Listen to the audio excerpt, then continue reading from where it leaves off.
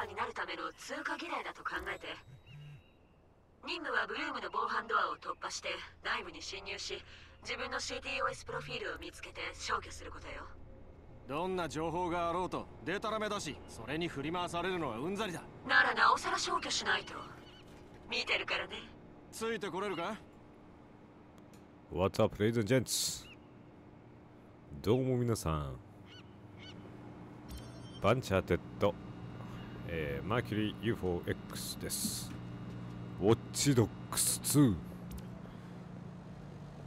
今回の舞台はシカゴに代わってサンフランシスコになりまして、前作ウォッチドッグス1の続きになります。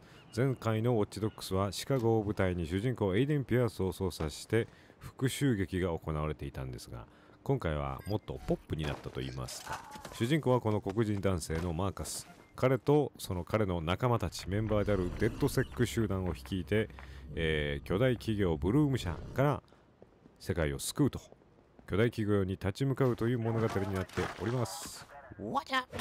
前回の動画を見てた方が今回分かりやすいかと思うので、ストーリー面でね、よかったら、概要欄に貼っておきますから、前回の動画もチェックしてみてください。前回の動画は実況ついておりませんけれども、今回は実況付きノーダメージ、でプレイしていきたいと思います。難易度は最高難易度リアリスティック、リアルです。ということで早速やっていこう。Watchdogs2。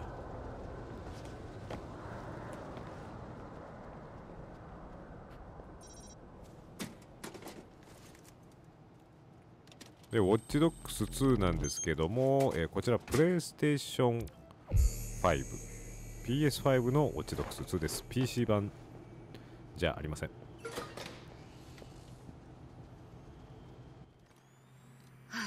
時間の無駄よ。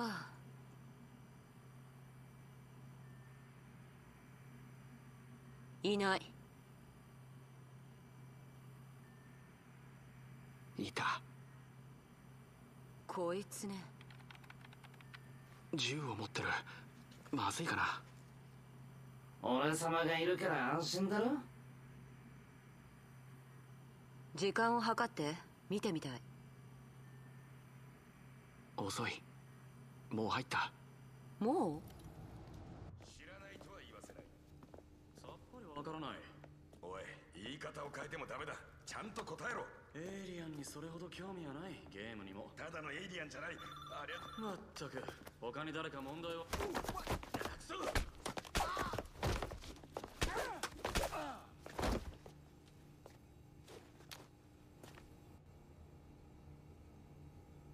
何者なんだ。あれはこの最初のチュートリアルミッションが意外と難しかったりする。階層がこう複数回に、分かれてて、4階建てかな、5階、4、5階建ての建物内でステルスしなくちゃいけないんですけど、これが結構意外と難しかったりする。で、ウォッチドッグスは中盤というか、進めば進むほど簡単になっていきます。なぜなら、それだけスキルが充実してくるから、基本、こういうゲームあるあるなんですけど、最初って難しいんですよ。素材もなければ、スキルもなければ、お金もないということで。で、スキルとかいろいろ揃ってきて、どんどんいろんなミッション、攻略方法が増えてきたりだとか、だんだん楽しくなっていくゲームになっております。で、現在、もうちょっとこの動画が終わる頃にはセール終わっちゃったかもしれないんですけど、その場合は本当申し訳ないんですけど、Watchdogs 1、2、3が多分セールですごく安くなってるはずなんで、よかったらこの機会に遊んでみてください。もうセール終わってたら本当すいません。でも本当いいゲームなんで、前作 Watchdogs 1もすごい個人的には好きだったんですけども、強制戦闘が Watchdogs 1の方が多いかなっていう気はする。Watchdogs 2は強制戦闘というかチェイスシーン、いわゆるカーチェイス、逃走シーンがありますんで、そこが難しい。警察がかなり強いです。Watchdogs 1より警察は強い印象。最難関のね。今まで CTOS のプロフィールを消せた者はいない。彼を試すのよ。賢さと頑固さを。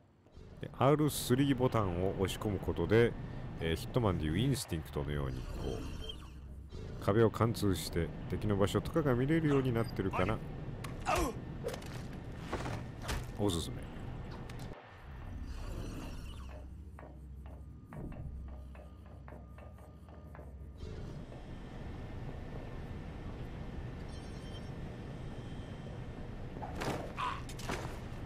ウォッチドッグス2はね、昔パソコン版を1回クリアしたことがあるんだけど、今回プレイステーション5バージョンは、2周目という形になります。初めてじゃないな。CTOS にコントローラーやるのは初めてって感じかな。前はキーバウでやったからね。服役したのか？社会奉仕活動、証拠が CTOS の予測アルゴリズムだけで。でも一度登録されたら常に見張られる。おっ危ねえ。で今回もこういう感じで、前作にもありましたね。一定のエリア内にとどまる必要があるっていう、彼やる気よ。予備電源が入るまで時間がないよ。そういうミッションがたびたび出てきます。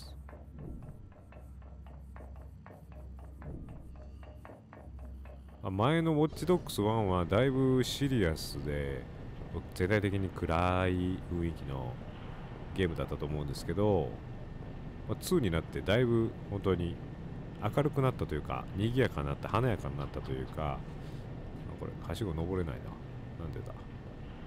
遊びやすくなった印象があります。はしご登れないなぜだ。で、定期的にというかしょっちゅう移動シーンがあるんで、これはチュートリアルなんであれですけど、オープンワールド舞台でサンフランシスコの広いオープンワールドが舞台で、メインクエストだったりサイドクエストだったりするんですけど、サイドクエストは今回やりません。メインクエストのみです。で、ムービー等々も全て流してフルゲームという感じなんですが、移動が長いので、移動シーンは基本的にはもうカットしております。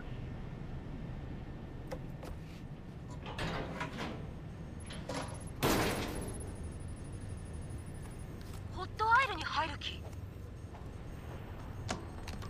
中は50度以上あるんだよ。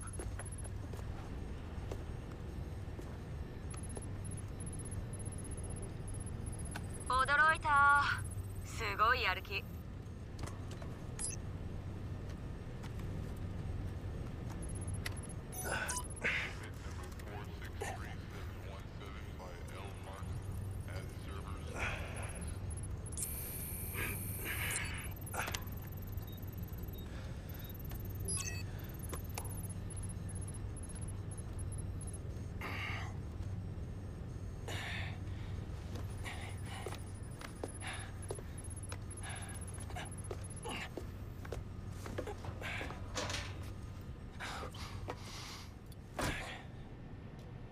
侵入した。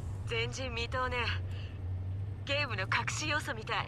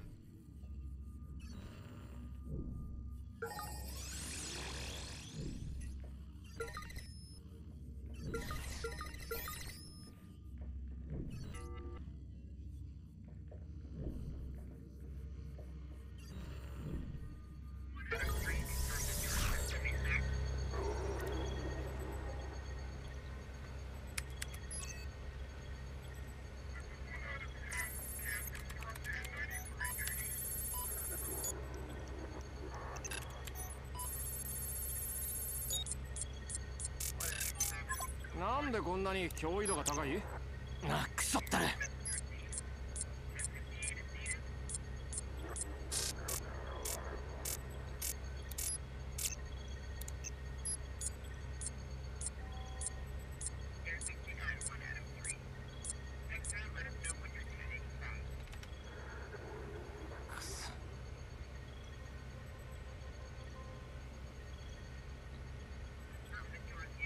でもこうすれば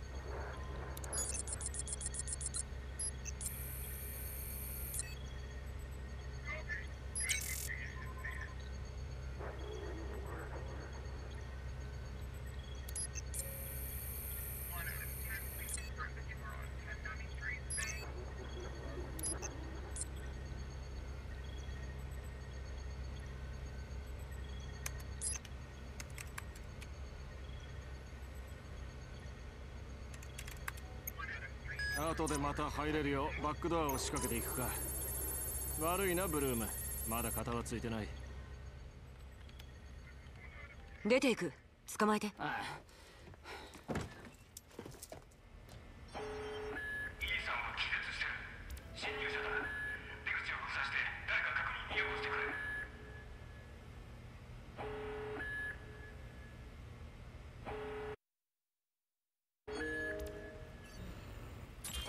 開発元が同じということもあって、この音が完全にスプリンターセルと同じっていうスプリントセル、スプリンターセルにアサシンクリードにウォッチドッグスに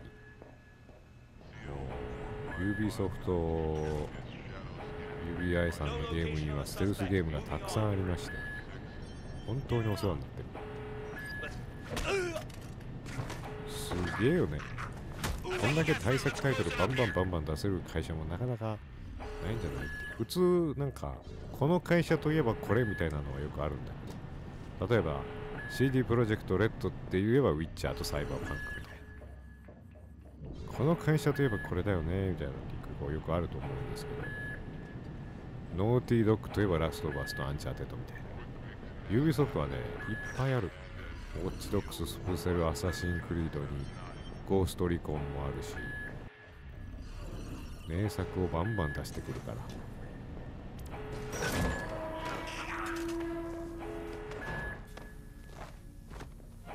つい最近はアバターっていうね、またとても面白いオープンワールド FPS 出ましたから。はい、ここでムービー。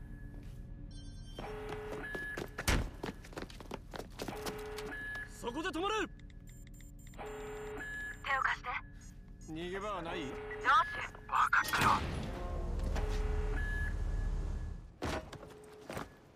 くたばれブルーム。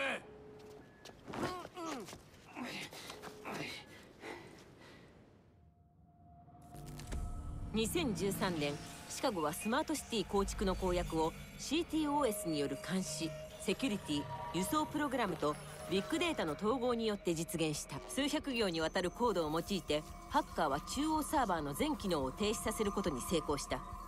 これはスマートシティへの致命的な一撃のように思われたが、そうではなかった。シリコンバレーで進化を遂げた CTOS2.0 はアメリカ全土に配備された。もののインターネット化を目指して64億の機器が収集地点、マッピング、そして我々の日課を記録し、安全性を高め侵入度を高めている。だが誰も気にはしない。ビッグブラザーは単独では機能しない。何千もの弟が人々の動きを監視、集約してデジタルプロフィールを作り出し、そして瞬時に買われ、売られ、盗まれているのだ。おもちゃは子供を研究し、その習慣をマーケット担当に報告する。電化製品、コンソール、ホームセキュリティシステムは企業に私生活を除く窓を与え、車やモバイル機器の制御はいつでも誰にでも乗っ取られる可能性がある。誰もが自分には関係ないとリスクを過小評価しているが、収集された個人情報はさらに拡散していく。保険会社はアルゴリズムで生活習慣を監視、時には適用を拒否する。医療関係者はがんを治療する価値があるかを判断する。調査結果やニュースフィードは歪められ、投票に影響を与えることで社会的暴動を画策している。今や人々は自分が生み出すデータより価値がない。これが新たな現実。ゴーイングダークにもはや意味はない。自由を脅かす存在に対して立ち上がった者も多い。内部告発者、活動家、そしてハッカーが前線に立ち、監視組織を置いている。彼らもまた脅威なのか、あるいは自由最後の砦となるのか。自由最後の砦となるのか。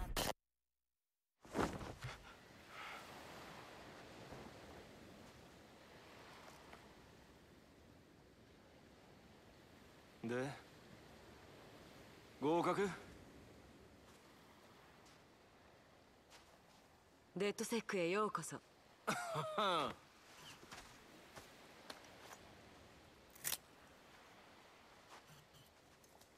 したらよ。そしてこの子はジョッシュ、通称ホットソース。あんたがホットソースか。UI 快感のハックは最高だったよ、マジで。どうも。この変人がレンチ、少女と繁栄を。こっちの女好きがホレイショ。よろしくな。こっちこそ。これで全員捕まえるのに時間がかかったな。ブルームの嘘を見ただろ。CTOS はインフラを管理するだけじゃない。信じられないほど大量の個人データを収集している。ああ、ビッグブラザーとリトルブラザーが一つに集まってる。は？監視されて密告される。サンキュージョシ。それを正すにはスレッジハンマーと火のついたスレッジハンマーだ。あれだけのデータが一箇所にあっちゃ何でも申請する前に断られそうだ。おめでとうございます。あなたはクレジットカードの審査すらできません。家や保険もだ。それすら最悪の事態じゃない。全てのデータが政府の手に渡ったら適当な理由をつけられて逮捕される。ああ、知ってるよ。なんで必要かもな。こんなの最悪だろ。俺たちはさ、ハッカーだろ。奴らの裏を書いてやるんだ。ファイアウォールをぶっ壊そう。ブルームの魂胆を皆に知らせる。個人データを利用されて自由が奪われていることを世界に知らせるんだ。くそ。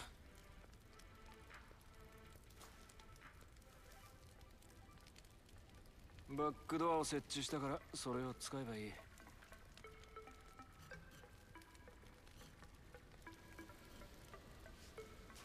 待て。何？バックドアはある。そこから入ればいい。ビンゴ。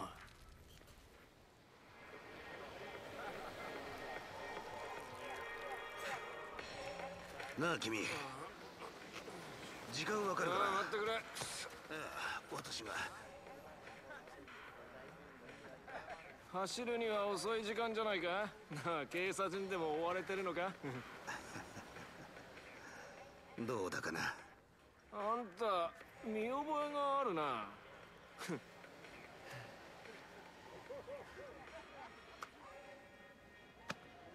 楽しんで。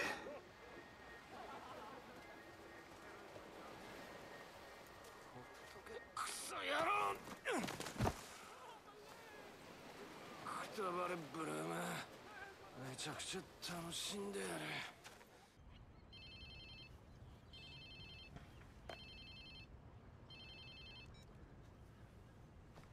おい、これ誰の電話？あんたのよ。前のは？海の中に投げたとかどうかな、覚えてない。私も酔ってた。ハッカースペースに来て。どこ？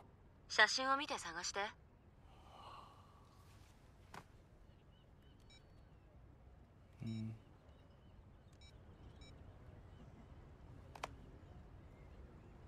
お母さん、起きるとするか。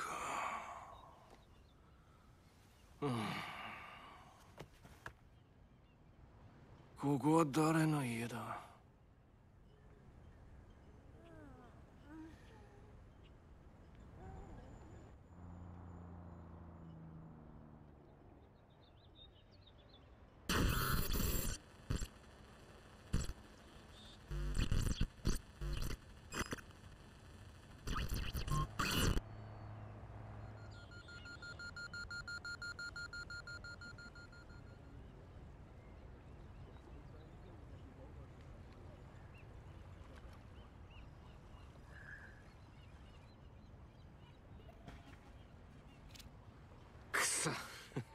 俺酔っ払ってたか？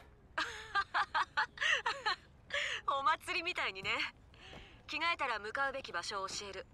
それから作戦には携帯電話がいるよ。来る前にアプリをダウンロードしておいて。ああ、初日から罰ゲームかよ。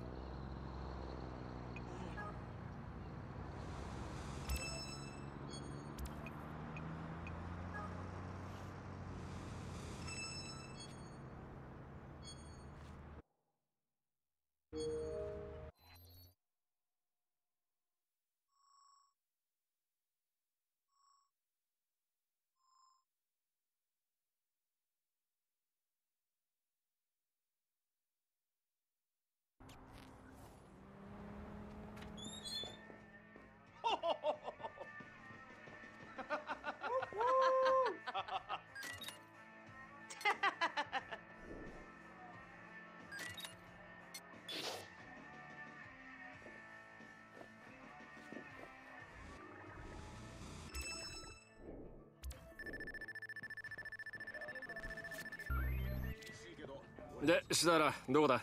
今場所を送るから、ドアのパスコードもね。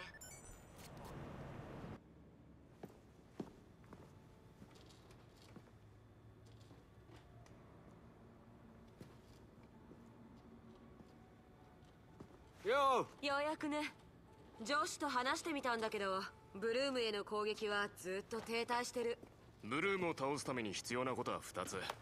嵐どもと差別化するため人々を味方につけること。それとボット CTOS が処理するデータに対処しなきゃ。ああ、そうだ。アプリを改造したからフォロワーにダウンロードさせれば彼らの処理能力を目的のために活かせるようになる。本当にそれマジなのあか？あ、本当だ。仕事にかかれ。その通りだ。バーバリアンがもんでローマ人の首を狙ってるぜ。注目を浴びるようなことをやって知ってもらう。笑いが取れればみんながダウンロードしてくれるってわけだ。そうね。だね。心配いらない。楽しいことかな。マーカスどうやら生きてたようだな。ムーンライトスイムとはまったく洒落てやがる。来いよ、こいつを見てくれ。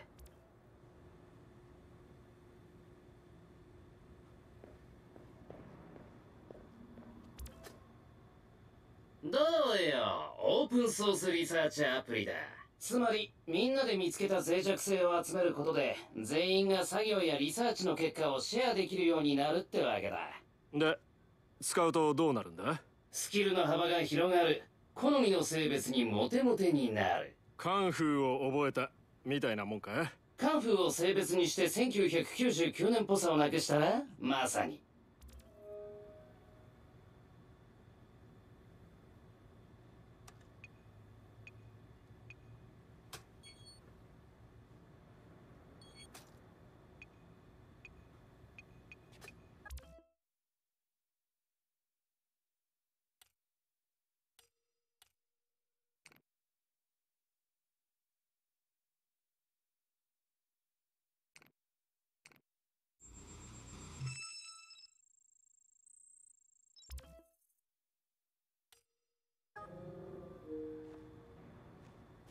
見よ、テクノロジーの偉業。 3D プリンター？何言ってんだ。これぞプリンター界のアーニーだ。こいつがあれば武器庫いっぱいのリーサルウェポンが作れるぜ。マジで？おお、使いこなせばじゃーん、ヒップスター版死の商人よ。俺はヒップスターじゃないけどな。そう思うのは勝手だ。さあ何か作ってみろよ。爆発はなしだぜ。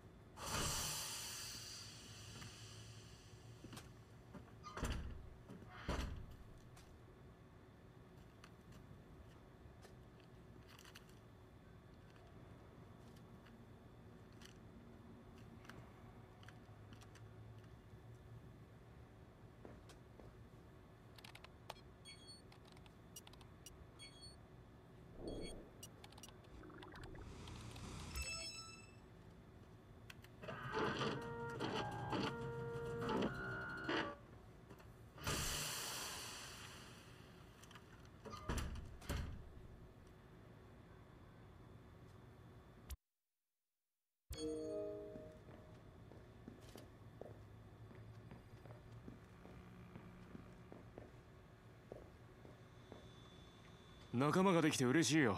俺も嬉しいよ。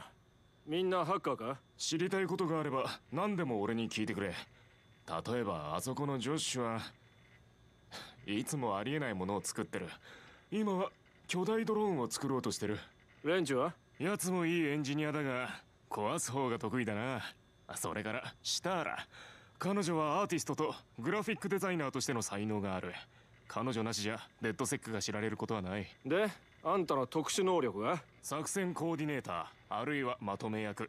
デッドセックにとって影響の大きい仕事を選んでる。プライムエイトって知ってるか？ほんと腐ったハッカー野郎どもだよ。ああ、ニアミスしたことがある。友達になりたいタイプじゃないな。そう来なくちゃな。準備ができたら合流してくれ。詳細はその時話す。誰かしら対プライム8の作戦を実行してる。協力を歓迎するだろ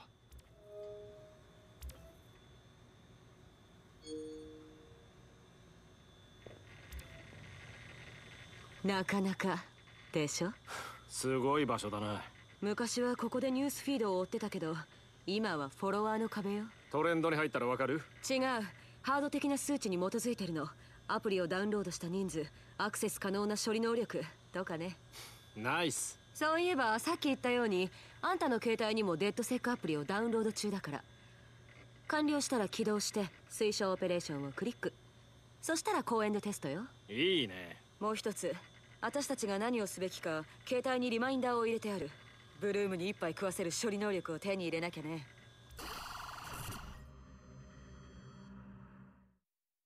マーカス、ジミー・シスカの新作の予告編を見たか？出たのか？ちょっと見せてくれ。これじゃダメだ。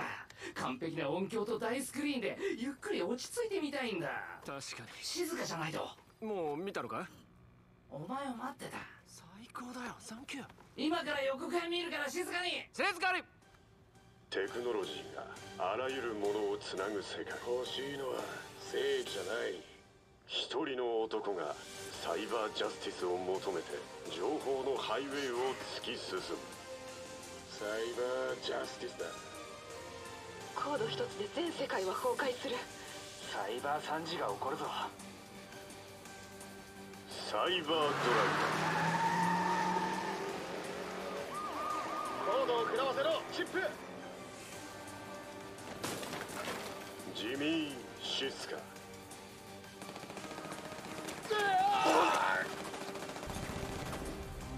選択肢はない。ついてくるか死ぬかだ。デボン・ボン・デボン。ハッカーを安全な場所へ連れて行くぞ。彼らはハッカーではなくただのクラクターにすぎません。ねえ、車が喋った。こいつはただのスマートカーじゃない。もっと高度なファイアウォールが必要だな。サイバサイバードライバアクションヒーローに喋る車認めろよジョッシュ。最高だろ。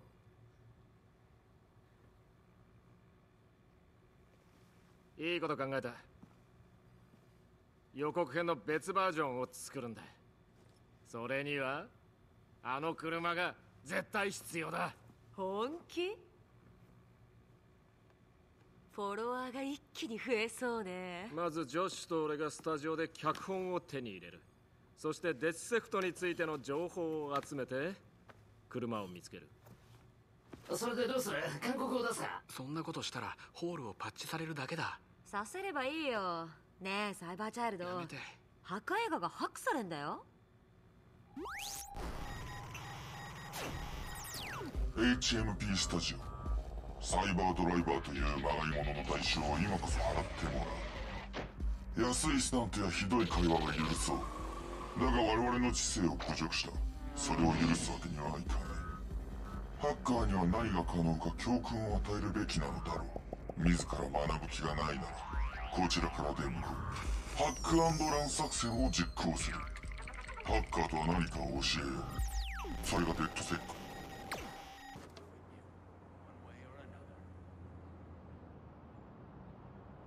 着いたぞ。フックモーションピクチャースタジオだ。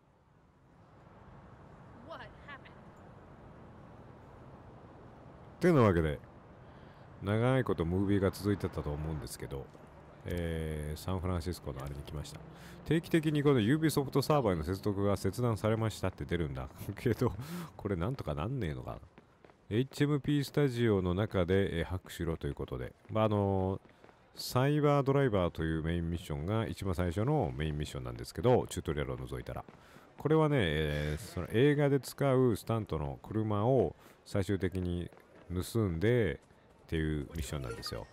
で、その映画で使うということで、まずはその映画のスタジオに行って、脚本を盗んで、E メールをダウンロードしなくちゃいけないんで、それをやっていきたいと思います。侵入したぞ。で、さっきジャンパーを作ったと思うんですけど、あれがラジコンカーで、今回のこのウォッチドッグス2のメインギミックとも言えるものになっておりまして、前作のウォッチドッグスにはなかった機械なんですけど、あれいわゆるラジコンカーで、マーカスの本人じゃ入れないようなちっちゃい隙間に潜り込ませることができる。ミッションによっては一切マーカスが現場に行くことなく、ミッションを遂行できるという非常に優れな機械になっています。ラジコンカー。もう一個、クォットヘリコプターっていう、それのヘリコプターバージョン、ミニヘリコプターみたいな、ドローンみたいなね、やつもあるんですけど、それはね、7万円だったか結構高いから、先にお金を集めて稼いでから、買う必要があります。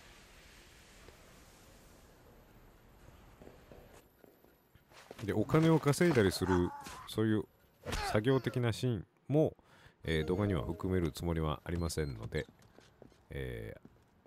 よろしくお願いいたします。ガチャ。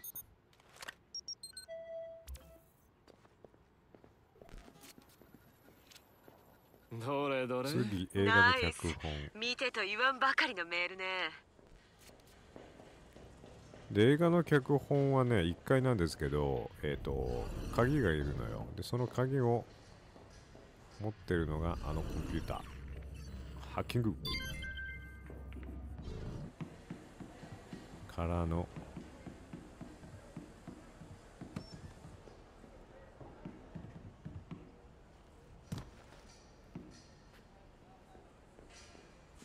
オープン。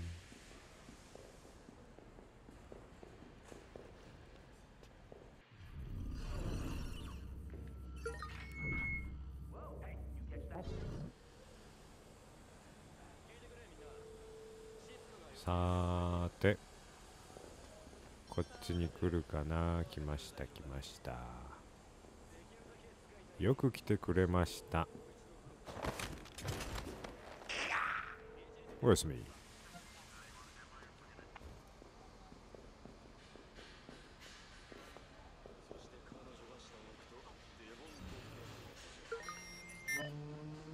ずいぶん遠いのね。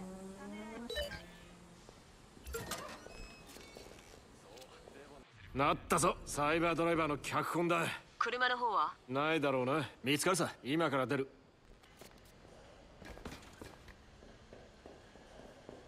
でもこのウォッチドッグス2が出たのももう7年前とかになると思うわ。今でも全然面白いし、すげえ画質もいいし楽しめるんですけど、もう7年は言い過ぎかな。でもそれぐらい経つ気がするんだよね。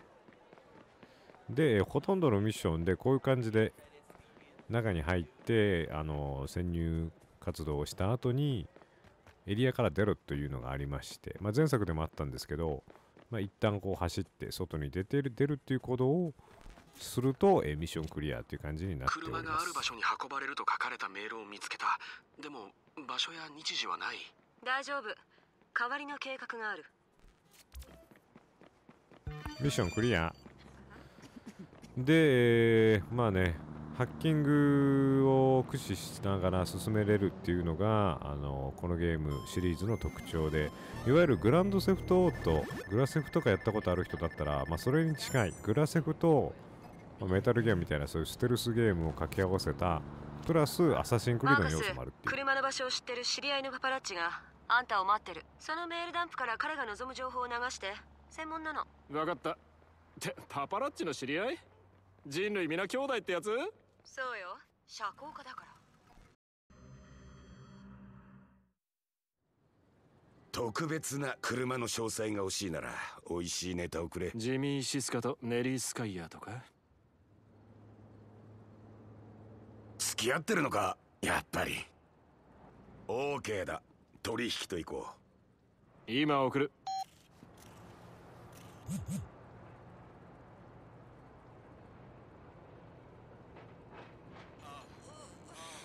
いいね、最高だ。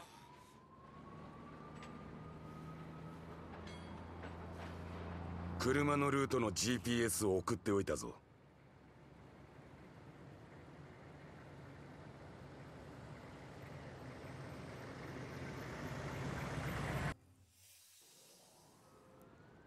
はい、でパパラッチと会うところまでをスキップしまして、車を奪っていきたいと思います。でこれ車を奪うまではそんなほど難しくないんですけど、車を奪ってから、早速警察との逃走シーンがありまして、それが結構難しい序盤の難関です。サイバードライバーで、これね普通にやろうと思うと結構難しくて、個人的にはウォッチドッグス1の警察よりも2の警察の方が強い、賢い、速い、とても難解です、攻略するのが。で難易度リアルっていうのも多分ある程度難しくなってると思うんだけど、めちゃくちゃ結構難しいんですよ、本当にチェイスが。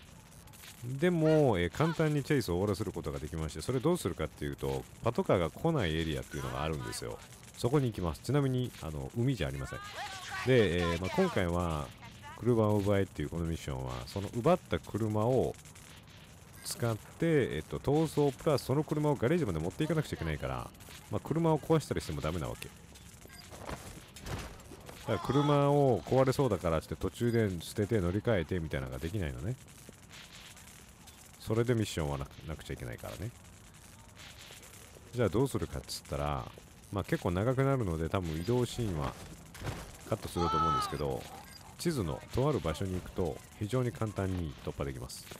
で、そこパトカーだけじゃなくてヘリコプターも逃走中に来るから、本当にね普通に逃げようとすると、結構難しい。で車も車でちょっと大型の車なので、操作も決してしやすいタイプの軽自動車みたいな感じの車じゃないんですよね。地図上でどこに行けばいいかっていうのを後でお見せしたいというふうに思います。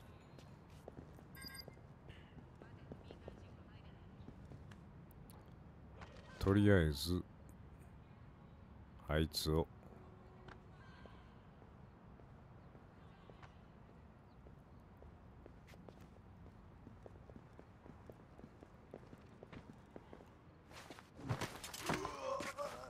おやすみん。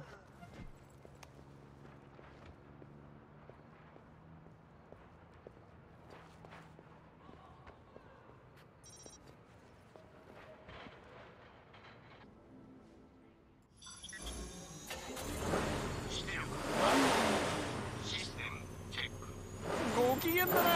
行くぞ。はい、来ました。どうするかっていうとですね、このままある程度軽く走ってもらって、欲求を感じるか？スピードへの欲求を。はい、で、ここに来たら一気に相手は自分を見失います。でここがどこかっていうのをお見せしたいんですけど、もうちょっとだけ進もう。ここです。このガレリアって書いてある場所の、ところに草があるんで、こういう緑のエリア、この緑のエリア、ほら辺り一面全部緑でしょ。こんな感じで辺り一面が全て緑のエリアに突っ込むことでパトカーはこっち側に来ません。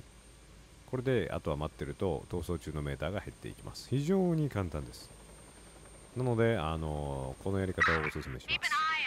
とりあえず走って地図見て緑がいっぱいあるエリアにマークつけて、そこに走るだけ。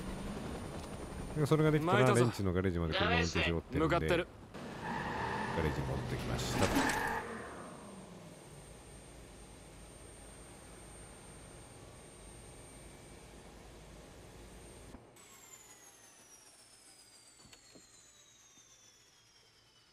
すげえ、この車、こいつは格別だ。さすがガリレイ、こんなポンコツに金を出させるとは。なんだって？ポンコツ？いや、音声認識は問題ない。もちろんスクリプト記述に改善の余地ありだけど、返答は問題ない。それがどれほど大変なことかわかるか？ガリレイは機械学習を火星探査に使うと言っていたけど、まさかこれほど進歩しているとはな。なんだ？だと思った。マーカスに私の運転は許可できません。デボンボンデボンほど日焼けしていないから。機械にしては皮肉屋だと思ったんだ。すっごいピッカピカね。反応は全くなしか。そういえばさっきチッチッチッって喋った。くたばれこの野郎。この車は本来自律制御なんだ。でも調整された形跡すらない。最適じゃないだけ。ジャンクじゃないよ。ほら、だと思ったんだ。いけるって。馬鹿げてる。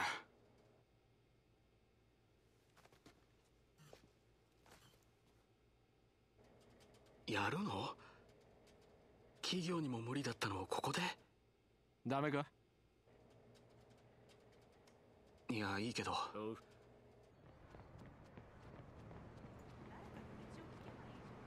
はい、着きました。次、エンバーカデロセンターで重要センターをデータを見つけろってやつですけど。でこれは、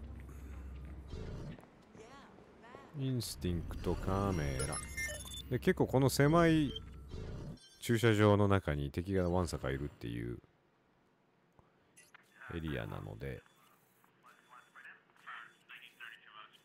まあ、突ってやるとダメージ食らっちゃうから、ここはハッキングを駆使して、バイバイ。やったな、マーカス。フォロワーがどんどん増えてる。実際にアクセスさせてくれる人数は？全員だ。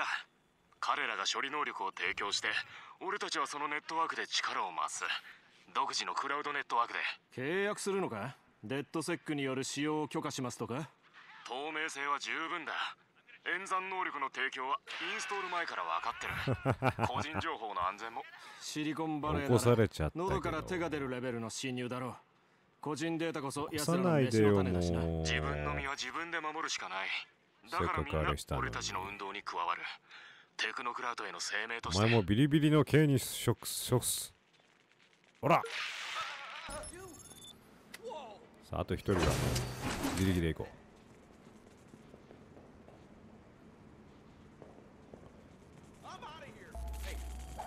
バイニャラ。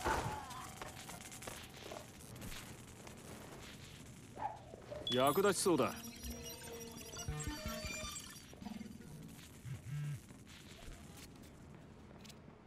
いや、マーカス、ガレージでレンチと会って。了解。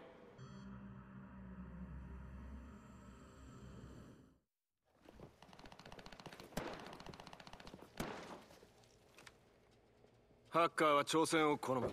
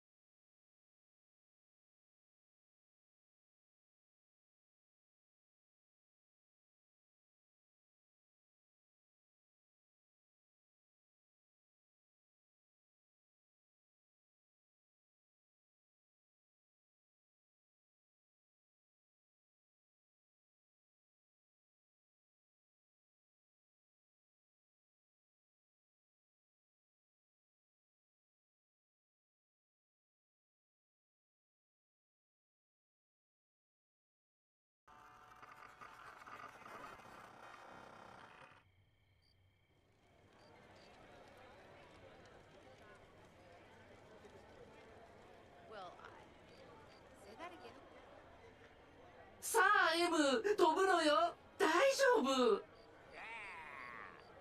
行くぞ。お前ばっか楽しみやがって。当然だ。準備完了だ。いいか。レディーゴー。必要なものはノリだ。はい、再び、このサイバードライバーの車を使ってのミッションとなるんですけど、これに関してはね、そんなほど難しくない。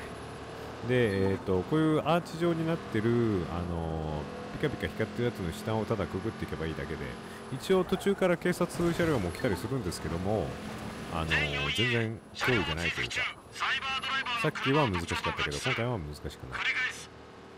多分さっきのドライビングがその緑のエリアを利用しなかった場合すげえ難しいんで、そっちが難しすぎるから多分こっちは簡単にしたんだろうなって思うんですけど、こっちは普通に丸の下をずっと通っていくだけなんで簡単だけど長い簡単ですよ。でもめちゃくちゃ長いです。これまだ走るかっていうぐらい長いですので、結構長いこと走る必要があります。でもジョージ、運転手が乗ってない。早送りで行こうかしらね。お前の目ん玉大丈夫か？おい、嘘だ、運転手だ。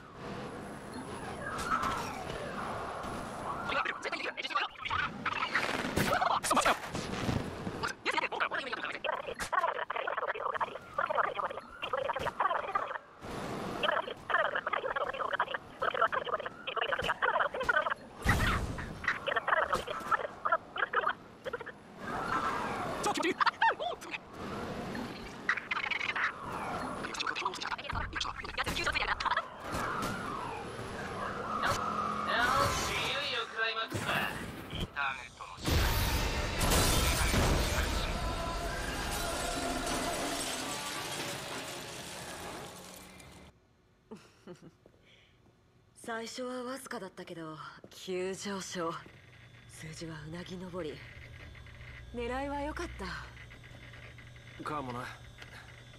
けどそう思わない？もちろん数字はすごい。でもなんていうか、俺たちは何をする？もっと上を。同じことを考えてた。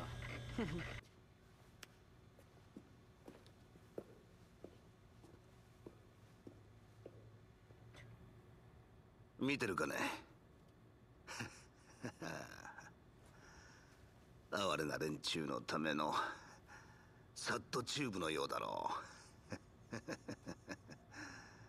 そういうやつらだ。これを見てくれ。ブランド戦略まである。うちのサーバーにアクセスした時から追っていた。おいやめろ、耳元で叫ぶんじゃない。小さな声で話してくれ。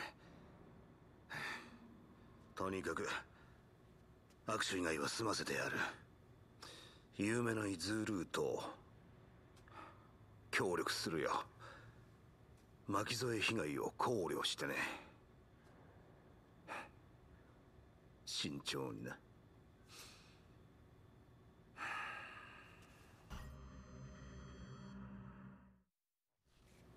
ニュードーンはやり合うつもりよ。 SNS にうちの人材没収ビデオを公開したら訴えると脅して削除させてる。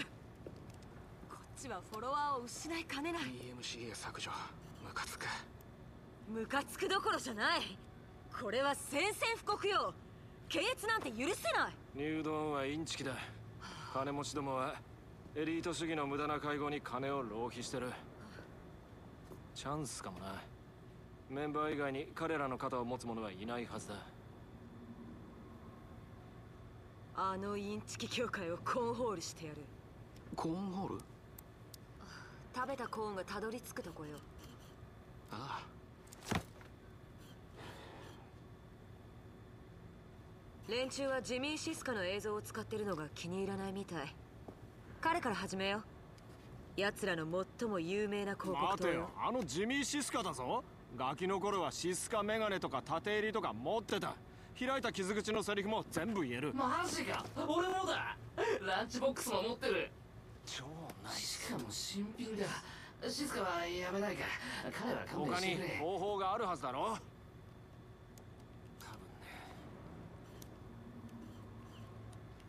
サイバードライバーの撮影で街に来てる。思ったんだけど、彼と話してニュードーンとの関係を断たせたらどう？少しはマシなやつになるかもよ。そしたらまた堂々とシスカ T シャツが着られる。ちょっと待って、コーンホールを動詞で使った？それじゃあ意味が通じないんじゃ。オーケーオーケー、シスカに集中しよう。ニュードーンは脅迫記録を残してるはずだ。地元の事務所に侵入してそのファイルを探せばいい。そうだろう。いいとも。地元の仲間を集めて現地で落ち合う。コーンホール開始だ。やるしかないよな。コーンホール。長い間捕食者は宗教のふりをして弱者を犠牲にし傷つけてきた。入道教会はインチキだ。教会における地位は支援の額で決まる。忠誠心は脅迫と恐怖で得るものだ。彼らは自分たちを無敵と信じている。それも終わりだ。デッドセックが入道の秘密と目的を明らかにする。協力してマスクをつけて勧誘センターで抗議し、ネットに書き込んでリーダーに知らせよう。一緒にメッセージを送るべきなのだ。もうたくさんだ。レッドセックは真実を言う。行動を起こせ。悟りを買おう。全財産で手に入れよう。悟りを買おう。全財産で手に入れよう。注意はそらしてるみたいだね。中に入って調べたらどう？そうだった。服装もぴったりだし。ええ。悟りを買おう。全財産で手に入れよ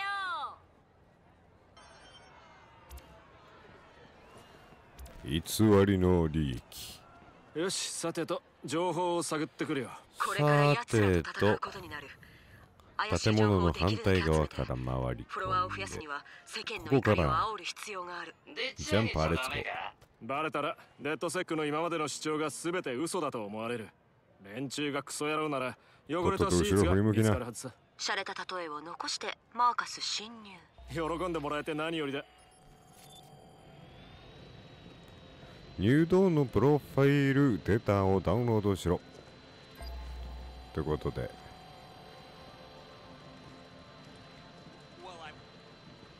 さあまずはドローンを安全な場所へ。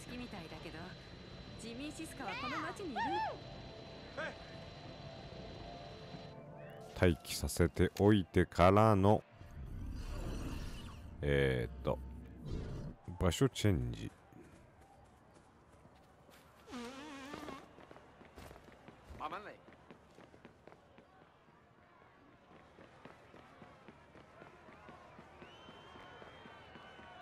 この建物内には敵が3人おりまして、実際にマーカスで中に入って潜入して1人ずつ倒していくっていうのがちょっと難しいエリアなので、カメラとドローンを使って敵を排除していきます。で、目標地点がそこだから、まずそこでうろうろしてるやつを倒さなくちゃいけない。で、あれは固定であのエリアから動きません。で、残り2人の白色の兵士が行ったり来たりしてるんだよね。ということで、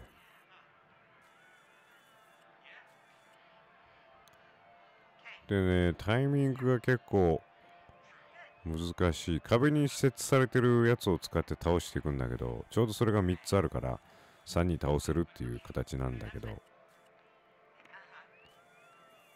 左側に1つ、右側に2つある感じだから、理想は右側で2人倒して左側で1人倒すっていうのが一番理想の形なんだよ。で、敵を全員無力化したらドローンでハッキングする。で、100% になるまでエリアにとどまらなくちゃいけなくて、そのハッキングする対象、オレンジ色のマークついてるところのコンピューターの後ろ側にドローンを隠しておくといいかなっていう。で、それでもやばそうな時はドローン回収してもマーカスが、今移動したから100% の位置にいるはずなんだよね。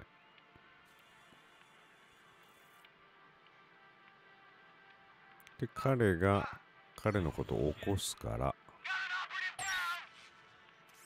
おびき寄せてシールド貼っといて、でこっち側でおびき寄せて、あ、よし、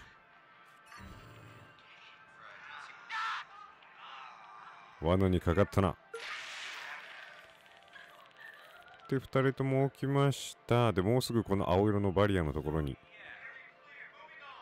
さあ来い。来た。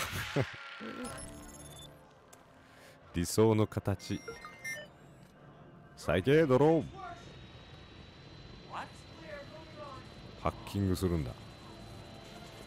コピコピコピコピコピコーン。ダウンロード開始。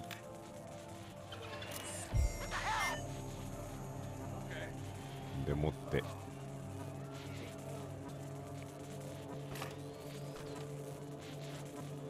ここに待機しとこう。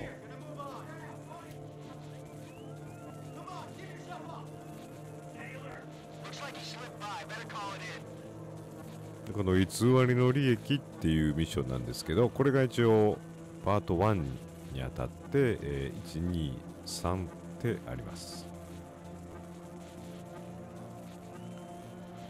いいぞ、70%、80%、90%、あと 3%、2%、1%。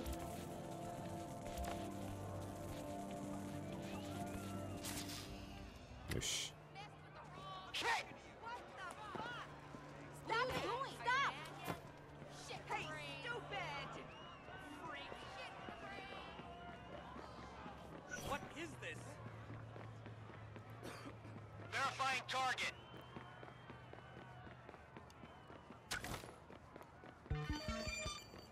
ミッションクリア。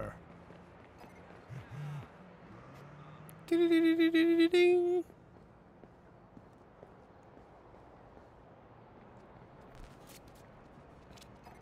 みんなシスカを引き込めそうだ。彼は教会とだいぶ揉めてる。緊急カウンセリングを計画してるくらいだ。カウンセリング、狙いは彼のかね。もちろんそれもあるがちょっと違う。奴らは自分たちをワイヤーでイカ様の電子装置につないで精神科医ごっこをするんだ。見ものだぞ。シスカはカウンセラーを待ってるはずだから、代わりに俺が行く。本気なの？演技とかする気？そういうこと。まずは本物を足止めしないとな。ジミー・シスカから電話が行くはずだ。よ、みんな、こいつのモノマネは聞いとくべきだ。笑えるぞ。今は時間がない。また連絡する。もしもし、ジェイソンか。君今日のカウンセリングに来るんだって。ジミー。そうなんです。今出るところで。調子はよくないな。どうやらエンパナーダを食いすぎたらしい。話し合うには腹の調子が悪すぎる。わかるだろ？ああ、ええ、なるほど。下してるんだ。かなり激しく。わかりました。予定を変更しますか？ああ、その方がいい。チュアブルを飲んだんだ。後で必ず電話する。それでいいか？わかりました。お大事に、ジミー。ああ、ありがとう。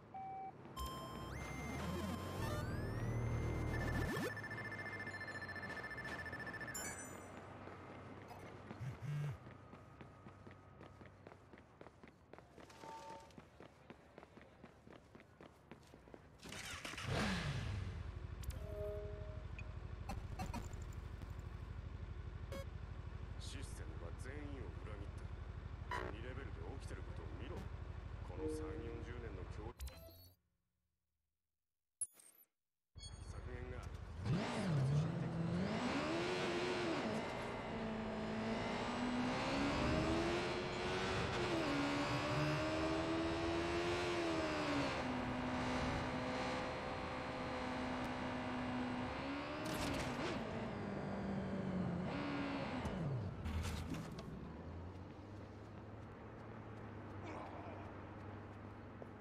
よ、どうした？ニュードーンの服を盗んでおいたぞ。見た目は大事だろ？ナイス、助かるよ。思い知らせてやるんだ。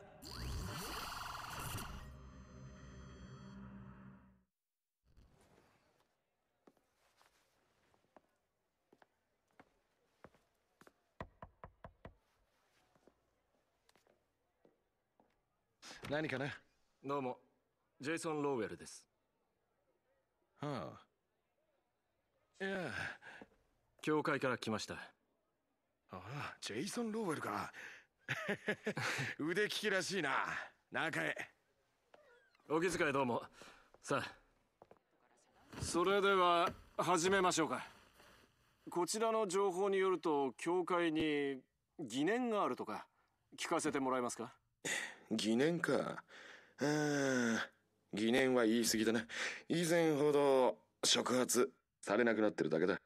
ジミー、さあ、隠し事はなしです。そうさ。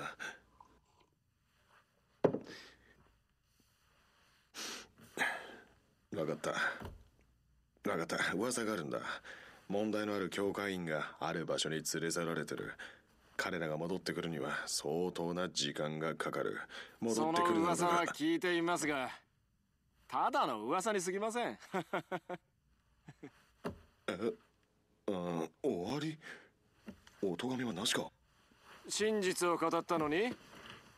ありがとう。後悔させないと約束する。さて、最後に一つだけ。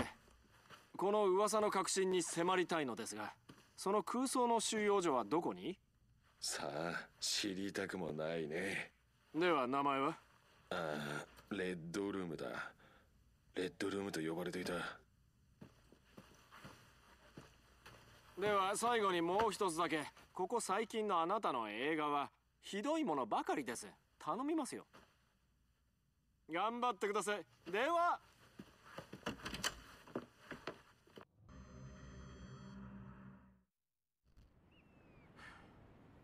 どんな面倒が？俺たちが面倒を起こす。俺たち？レッドセックでしょうね。レッドセックの逮捕を喜びそうな友人はいるけど。挑戦は好きだ。あんたもだろ？なんですって？ずっと前にニュードーンとやり合ってた姿を知ってる。でもわかるよ。今は市会議員だ。いいえ、やめて。そういうセルアウトしたなんていう話はごめんよ。彼らは毎週誰かしらの人生を狂わせている。私の手術の映像を公開したのよ。聞いて。それは構わない。隠し事はないもの。でも今は市会議員だから手詰まりなの。それで会おうと言ってきた。助けが必要なんだろう？あなたもそうでしょ？私はやり通すわ。そもそもニュードーンは決して教会なんかじゃない。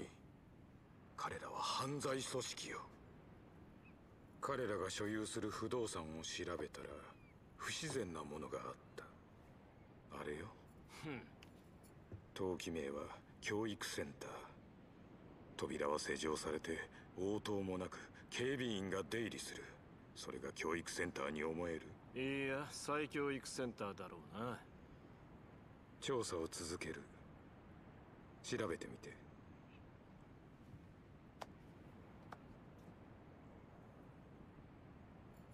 どうもありがとう。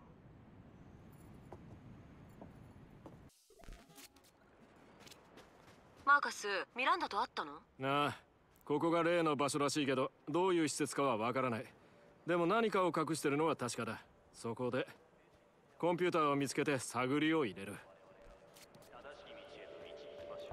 さあ行きましょう。おやすみ。ナイスキック。いいハイキック決めてくるな、マーカス。素晴らしいぞ、今のは。テコンドーでもやってたのかって思わせるような。さあ、死体を見つけてオーバーパニック状態だ。よいしょ。はいよ。よし。大丈夫、大丈夫。みんな眠ってるだけで殺しちゃいないから。で、登録簿を盗むんだけど、ついでにジミー・シスカ囚われてるのも助けなくちゃいけないから、その後に。なので、エリアの敵を先に全員倒して、ナイスキック倒しておきましょう。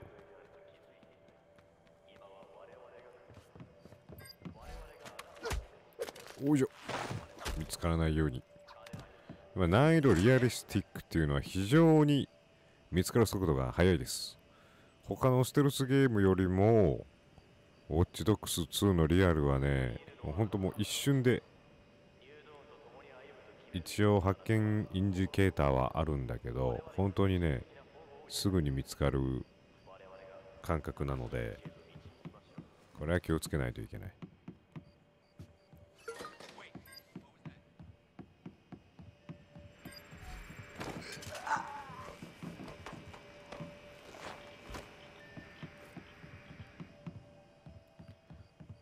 あと1、2、3人。1、2、3でるや。よいしょ。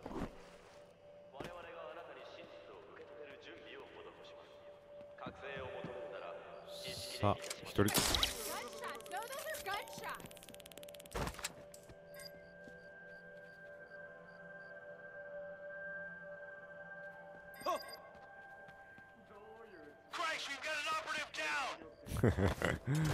お前たち死体にすぐ反応しすぎだって。まあそらそうか。味方倒れてたら誰でもそうなるか。あと1人だよ。このスタンガンに関しては一番最初に作れる銃で、弾数無限っていうのもいいよね。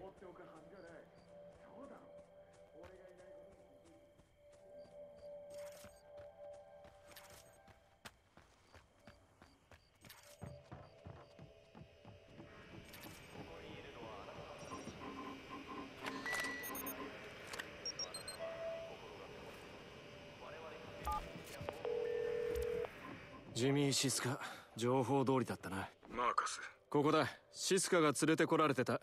救出したら避難させられるか？任せて。準備する。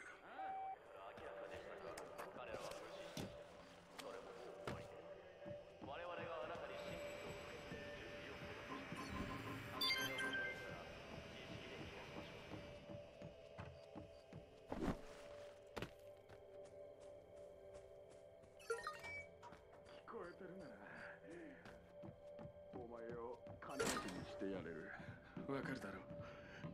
俺ならできるぞ。ジェイソン。俺はジェイソンじゃないし、ニュードーンでもない。こんなのありえないだろう。出してくれ。さあ、行くんだ。分かった分かった。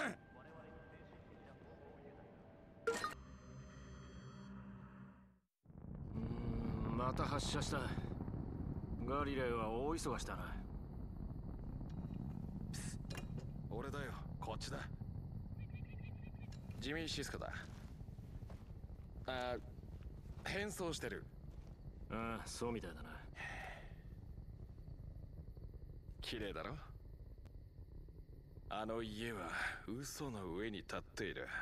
告白の時だ。開いた傷口3、あれは名作だ。名作だ。すまない、ファンだったとは知らなかった。ねえ、ファンだった。ああ、がっかりさせただろ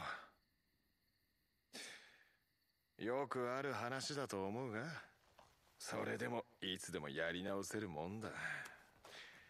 今すぐこの場所から。まあ今すぐこの場所からは無理かもしれない。中へ戻れるかもわからない。大丈夫、探すべきものを教えてくれ。そうか。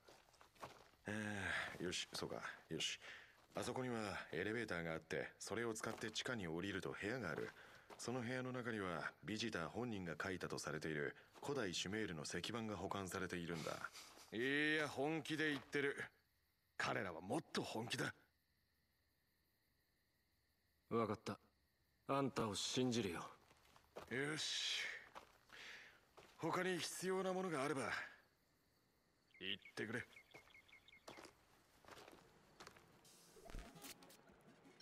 シュメールの石板を探せ。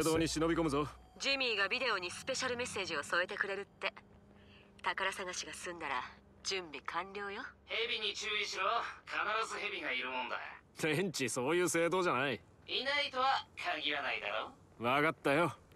でシュメールの石板はまずこのガレージ茶色色のがある方向に来てもらって、ここにコンピューターが、あるんだけど、そのコンピューターにアクセスキーがあるから、まずそれを取っていこう。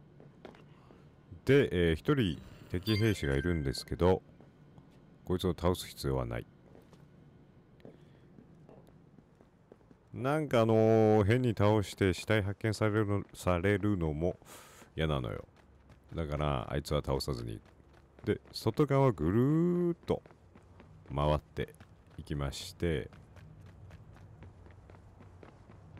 敵は誰も倒さずにここは行きたいと思います。で、パズルがあって、そのパズルをねハッキングしなくちゃいけないんだけど、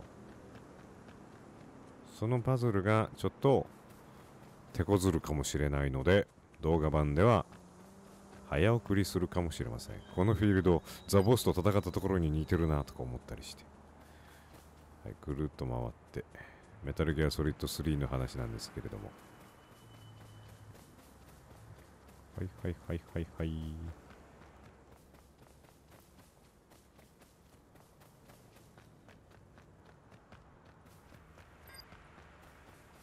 あ、行き過ぎた。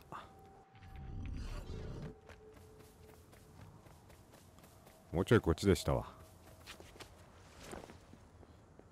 んで、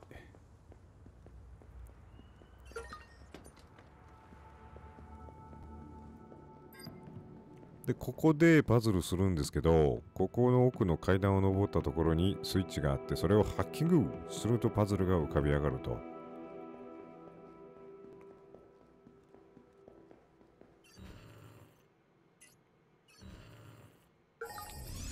来た来た、これですよ。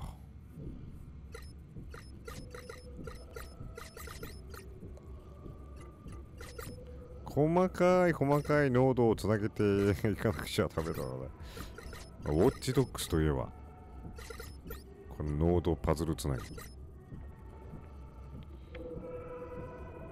一応外側にも2人兵士がいるから、あれにも気をつけて。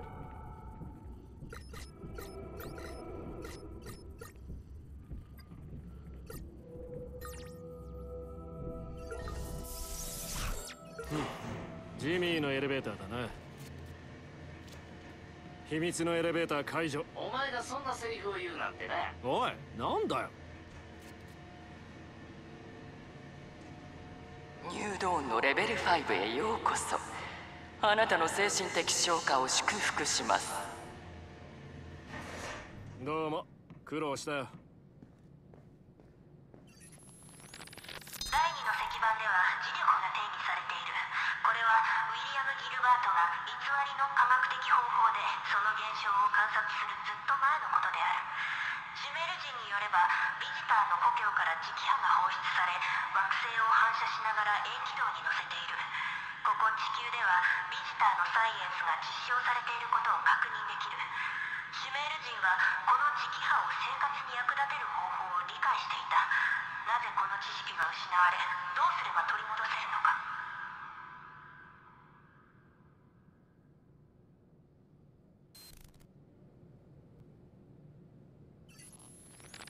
第一の石板を忠実に訳してある。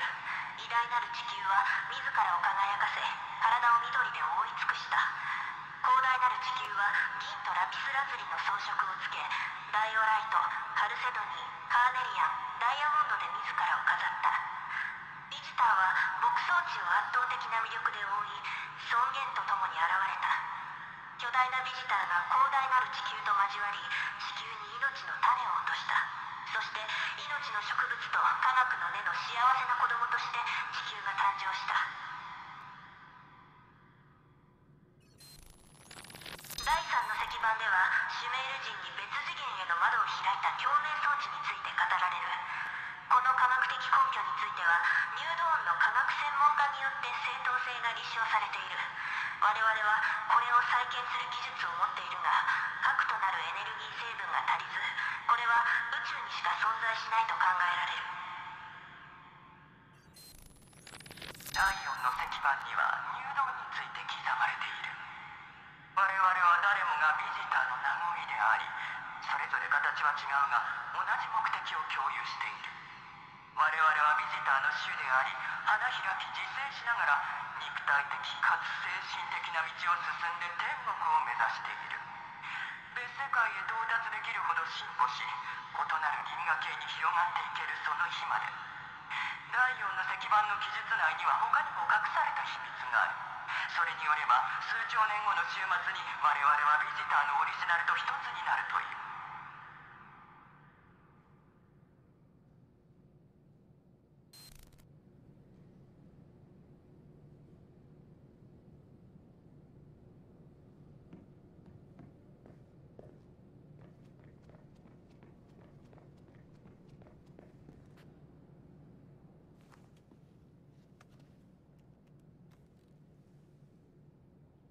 我々は今ニュードーンの秘宝を目にしている。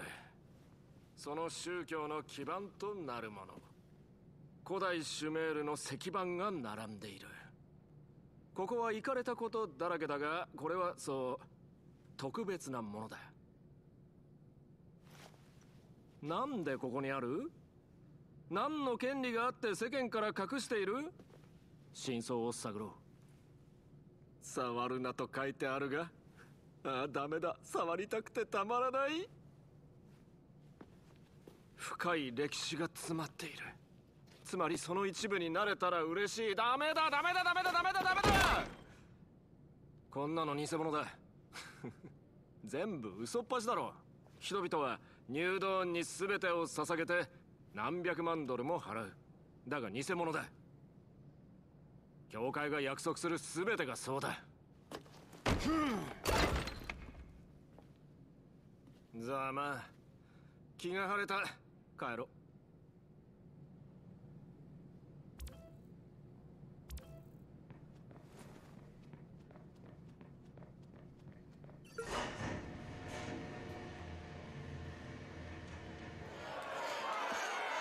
みんな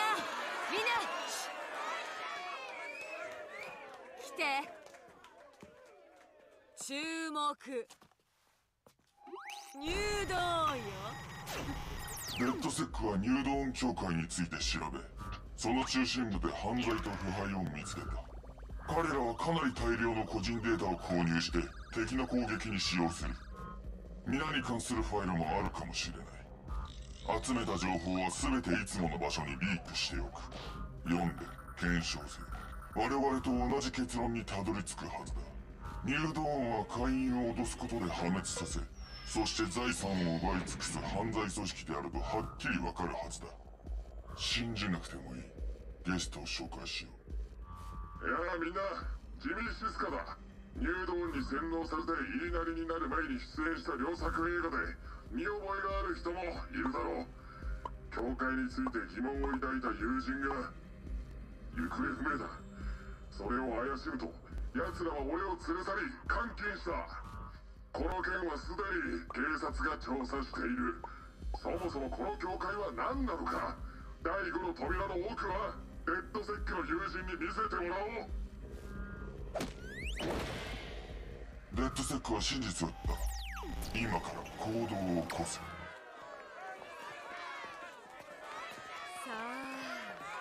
あ皆さん、吐きだめへようこそ。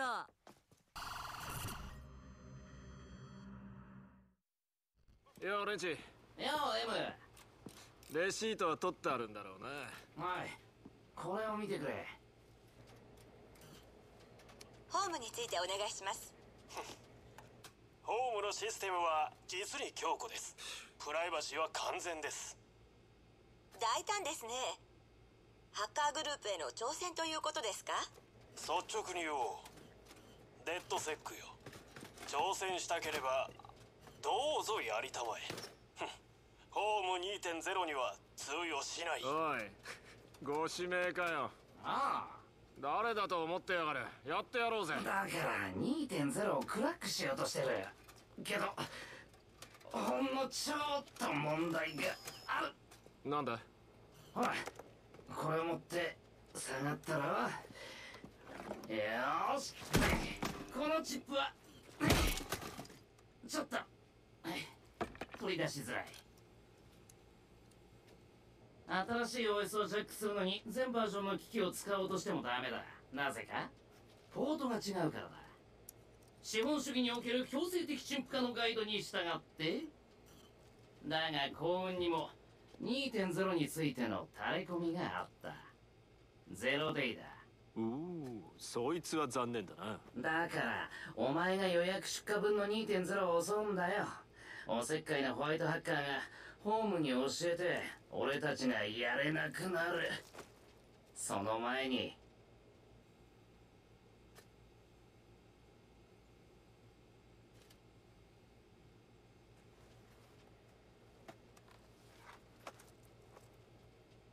お前とテクノロジーの関係は絶対に歪んでる。わかるな。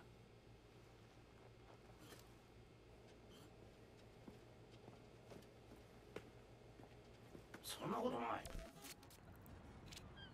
リストを手に入れた。よしいいぞ。次は配送センターに行ってナンバープレートからダウンタウンに向かうトラックを見つけてくれ。おい、アナログすぎんだろ。反技術派だって言ったろ。ホームスイートホーム。ホームスイートホームというミッションでございます。新しいミッションに切り替わりました。偽りの利益が終わって、次、ホームスイートホーム。ホームのトラックごと、盗めというやつなんですけれども、でここはね、トラックを奪って次の目的地まで運転する必要がある。そういう感じのミッションです。で、トラックを安全に奪って運転できるようにエリアの敵をまずは1人ずつ片付けていこうかな。それが終わったらトラックで運転する。その運転シーンも会話がねあるところ以外は早送りでいこうかなと思います。移動シーンは基本カットしてますし、こういうミッションの移動というかそういうのは、早送りで、パズルも早送りでスムーズに攻略したいと思います。なんせ長いですからフルゲームなのでね。よし、お前さん電話鳴ってるぞ。待ってる。よいしょ。どうも。携帯ばっかりに気を取られてちゃダメだよ。現代人はみんなスマホばっかり見てるからな。携帯ばっかり見てね、目の前の画面に集中しすぎると他のことが何も見えなくなる。だからマーカスみたいなやつが急に忍び寄って頭をパコーンとされるかもしれないよ。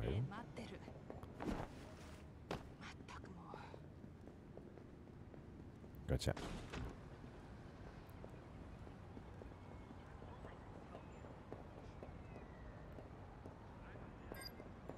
上のおばさんが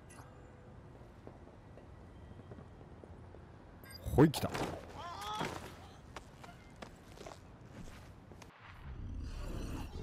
一人来てますな。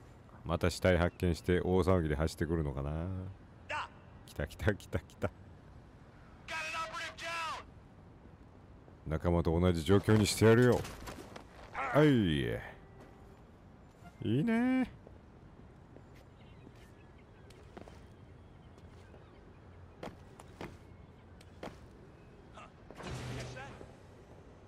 で、そこに一人。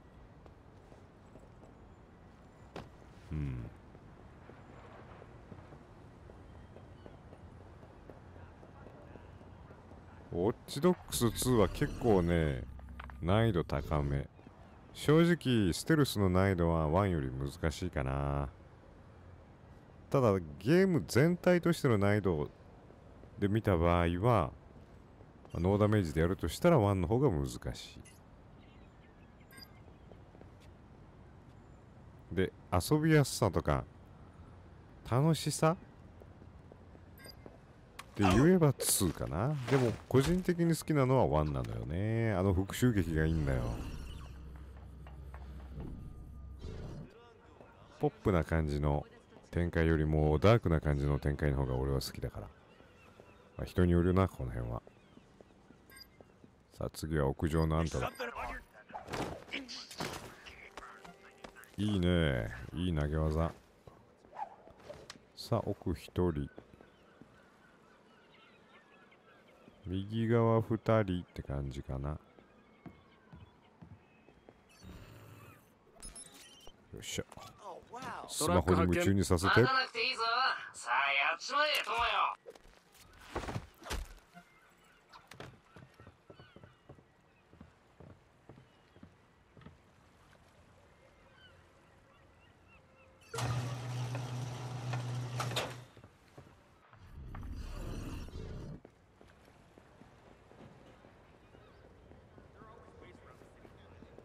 Good job.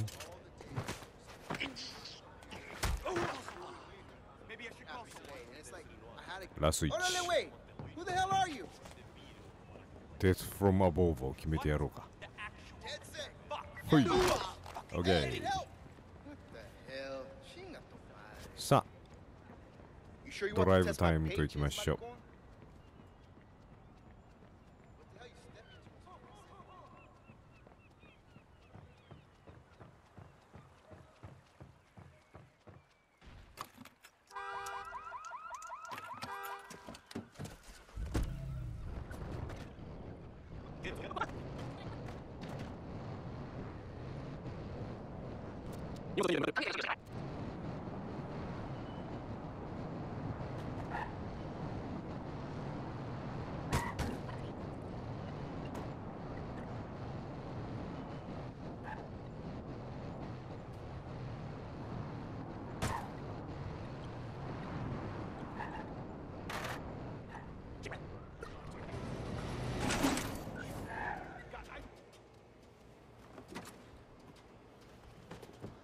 ゴミゴミゴミ。おお待てよ。いいものがあったって言ってくれ。違うゴミゴミ。おほほ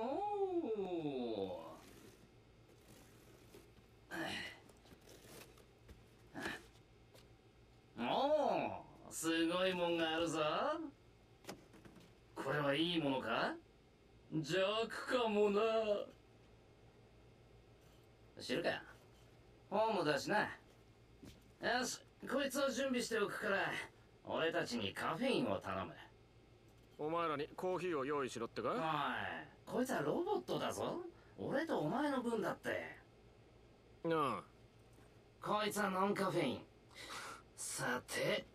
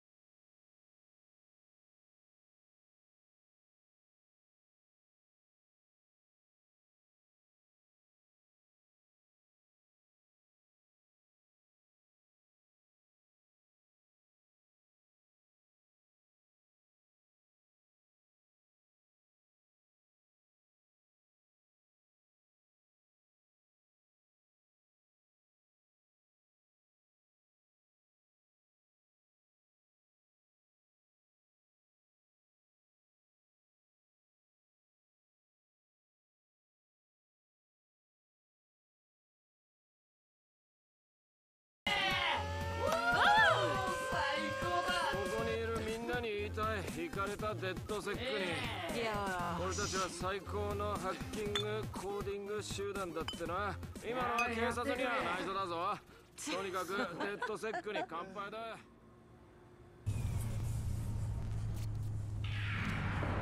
おいみんな、うまくいったぞ。侵入成功だ。やるじゃない。家の中を調べてみて。ホームはセキュリティのためにデータをローカルで保管してるの。家を見に来た人の映像にアクセスできれば警鐘を鳴らすのに十分よ。了解。ホーム 2.0 の 0D をテストしろ。ここはドローンで行かせてもらいます。まずはセキュリティ切ってロボットの動きを停止で、ここはセキュリティを無効化するっていうスキルとドローンをハッキングできるスキルがありますから、そのスキルを2つを取ってからこのミッションやってもらうと比較的いいかなと思います。およ。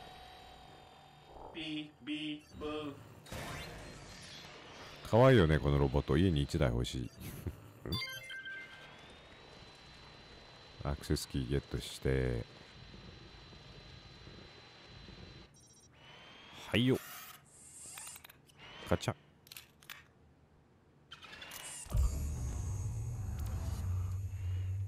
未来のスマートハウスで、ホームへようこそ。施設ツアーをお楽しみください。どうか時間をかけて心から空間と触れ合ってください。ご自由にアイテムに触れて、感じて、開けて、使用してみてください。これはあなたの経験、あなたの旅です。そして決断を下されるときはお忘れなく。ホームでなければ家ではありません。ジャンプ。もう一個しなくちゃいけないことがあるからね。マーカスは一切立ち入ることなくやっていくという。はっ。付近の車両へ警報発動地点に向かえ。で、ダウンロード。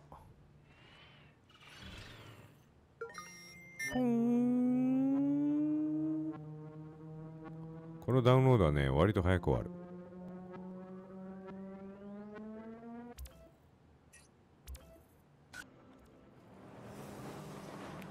で、次のミッションはホームのデータ回収システムに、侵入しろというやつにそのままつながります。で、ここはちょっと難しいんですけど、クワッドヘリコプターを使っていきます。でこれは、3D プリンターで6万ちょっとで買えますから、まあ、お金を貯めて買ってください。で、お金の貯め方は、まあ、6万ぐらいは割とすぐに貯まると思うんですけど、マップない方はね、マップ見るとお金のアイコンついてるやつがあるんで、そこに行くと、まあ、お金を手に入れることができます。基本的に敵のアジトみたいになってて、そのアジトに潜入して、現金に入ってるバッグを奪うみたいな形なんですが、まあ、全然難しくないんで、それでお金を貯めて、このヘリコプター買ってもらったらいいかなと思います。でヘリコプターがなかったら、これ自分で潜入してやるってなると、結構難しいですけど、ヘリコプターさえ使えば、こんな感じで、割と簡単にできますから、ここはヘリコプターを使っていきましょう。OK、水門を開こうか。よっと。でそしたらダウンロード開始ってなりまして、その間エリア内にいなくちゃいけないんですけど、その時間が結構長いんですよね。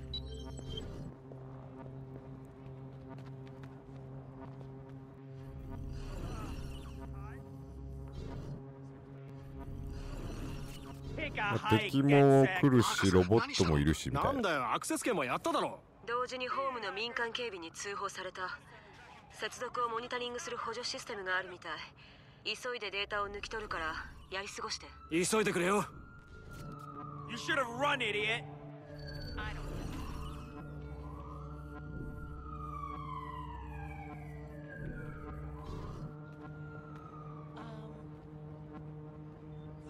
We don't go easy on cowards.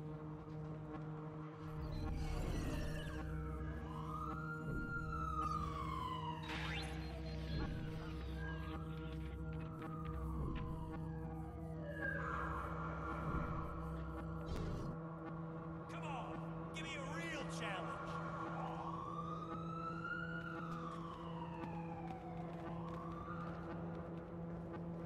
Clear, gonna move on.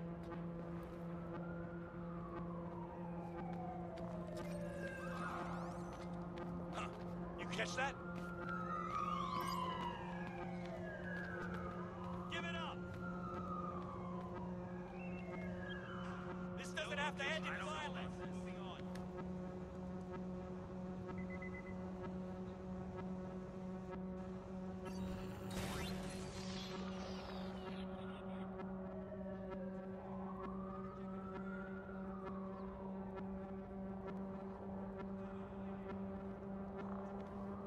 You're only making things worse.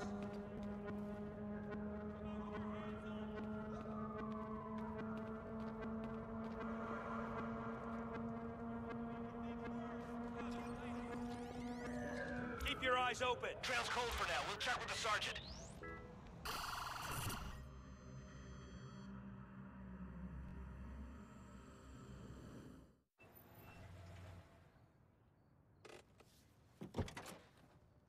行くぞ。イエスサー。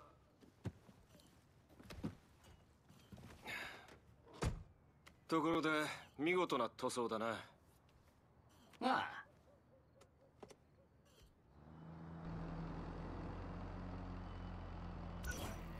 そろそろなんか楽しいお休みがいるよな。昔からイルカと泳いでみたかったんだ。いや、赤エイだな。赤エイがいい。冗談だろ。奴らはクロコダイルハンターを殺した。信用できない。却下。1回目の拒否権か。ならイルカだ。おいマーカス、奴らも信用できないぞ。え、なんだ。ドキュメンタリーで見たんだ。殺人事件が相次いでテーマパークがイルカに夜間カメラをつけた。すると朝にはイルカによる最高の殺人ビデオができてた。それシャチじゃないのか。イルカなの。ヒレ足、尾びれ、噴水口ありのカカカカ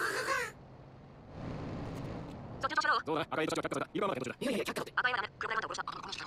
マイクのデータ装置に必要なアンテナ確認についてだ。いやいい。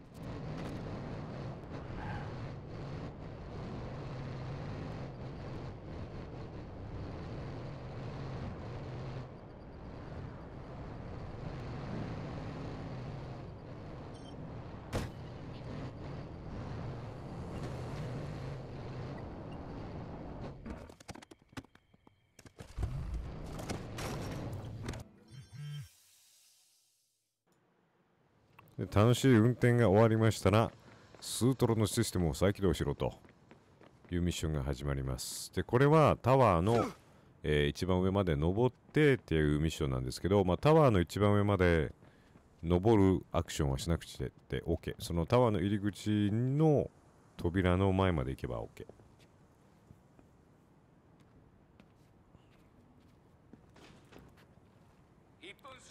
おまわりさん、すいません。警備員さん、ちょっと通してくれますか？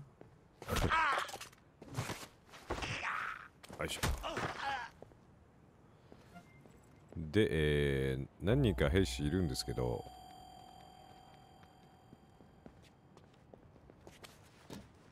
まずは、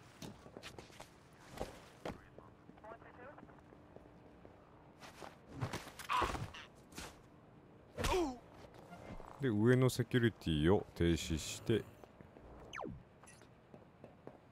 システムを再起動してからじゃないとタワー登ってもしょうがないので、まずはこれをしよう。これは簡単。再起動まで3、2、1。で、この一番上に向かえっていうのが塔を登れってことなので、その扉の前まで行きます。侵入。ええぞ。で、次はタワーの上に登ってアンテナを WKC に向けてくれ。なんだって？冗談だよ。どうやら今はもうエレベーターが向かってる。サンキュー、ジョシュ。あ、待てよ。あっちは男の方かな。女性の兵士もいるはず。いたいた。あれあれ。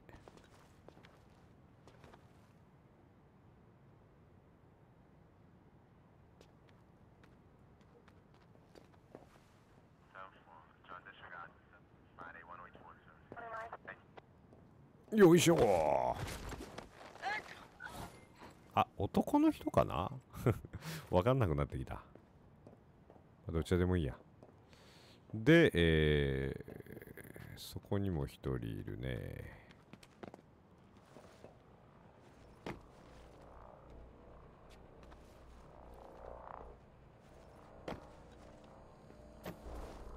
危な。どこへ行くつもりだ。マーカス君は本当身軽。扱いやすい。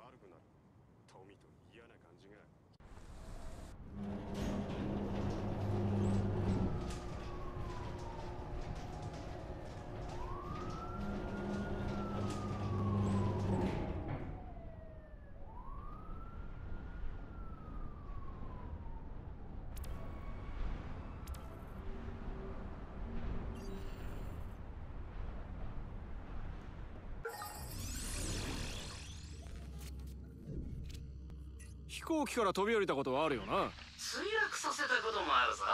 登山の経験は？もちろん。大牛と走ったことは？あるわけねえ。ほらやっぱりな。動物の何が気に入らないんだ。クソくらいだ。人間は全動物と戦争状態だ。奴らは人の上に立とうと進化し続けてる。情報は与えない方がいい。待てよ、子犬にもか？子犬は特にダメだ。奴ら人間社会に潜入してる。俺たちを調べてるんだ。そこまで言うなら子犬を飼わせてやるよ。マーカス頼む。俺に子犬を蹴るような真似をさせないでくれ。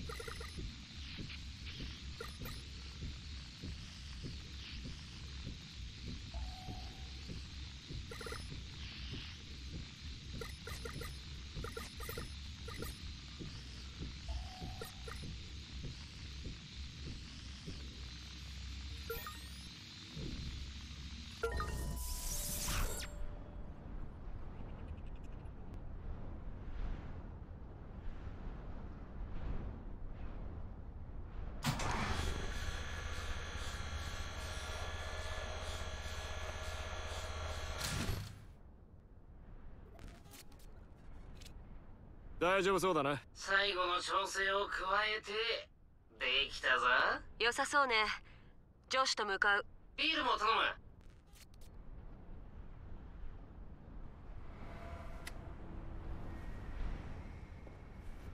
あらあら素敵な眺め。ああそうだな。飛べライトフット。さてさて今からお楽しみだよ。きちんと設定したの？バカ、お前に聞かなくてもちゃんと分かってる。みんな静かにやるよ。ホームの CEO からサプライズの報告があるそうですね。そうなんだ。我が社の最新デバイスいよいよ発売となるホーム 2.0 だ。よしやった。ボタン一つ押すだけであれってデッドセックのロゴね。ごめんなさい。あれについてコメントは？ナイス。止めるんだ。もういい、終わり終わりだ。いいな。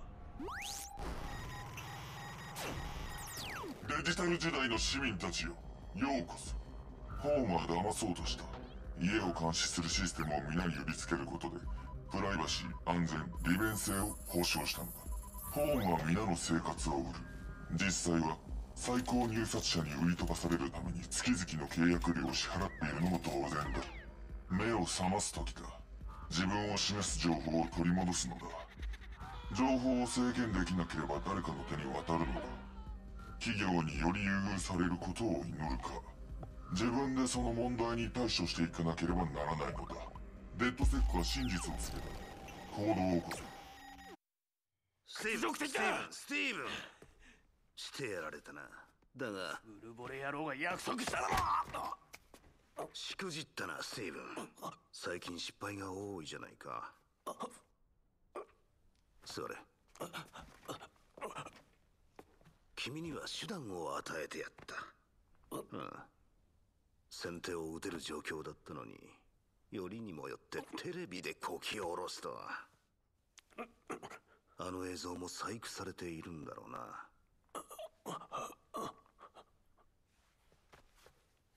奴らには近づくな。私が責任を持つ。君は私に手出ししたことを弁護士に謝るだけでいいんだ。大丈夫か？大丈夫だな。いいたまえ。それでいい。水を持ってこよう。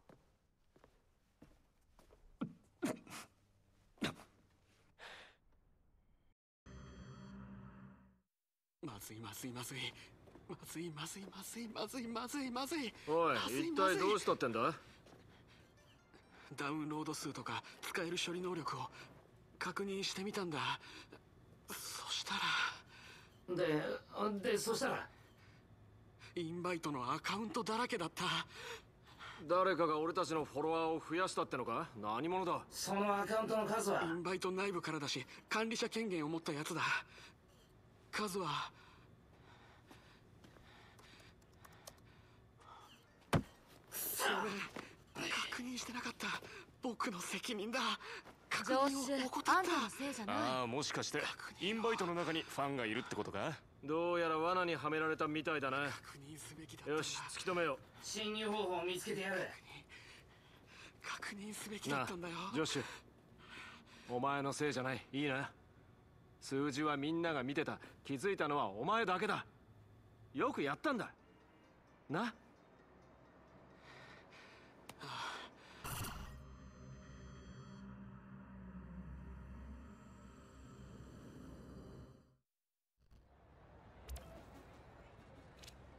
フラグ付きのアカウントを送る。 CEO のコンピューターを使って。メアリー・キャッツキルは休暇中でオフィスは空のはずだ。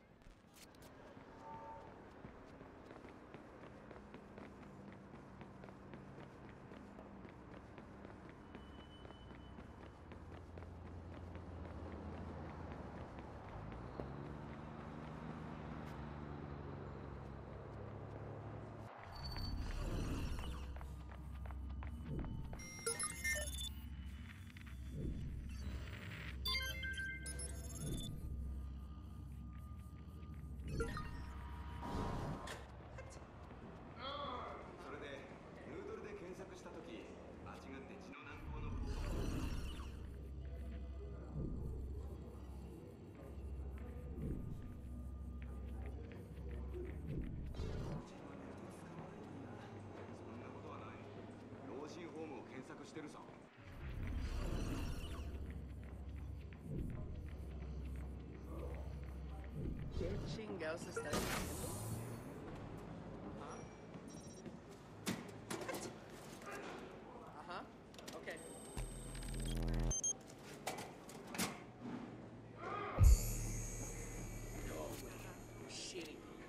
エレベーター解除、今から向かう。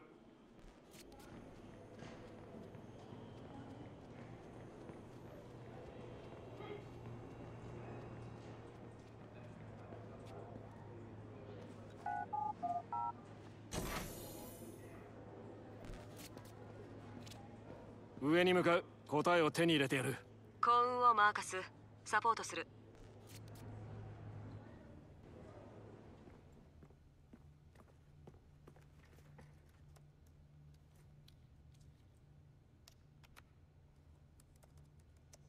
入った。数字を操作したやつを突き止める。おいおい、なんだよ。クライアントが消えてボットを失った。何したの？俺は何もしてない。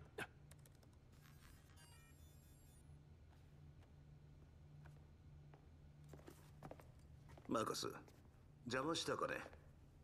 邪魔したようだな。彼女はロック好きかな？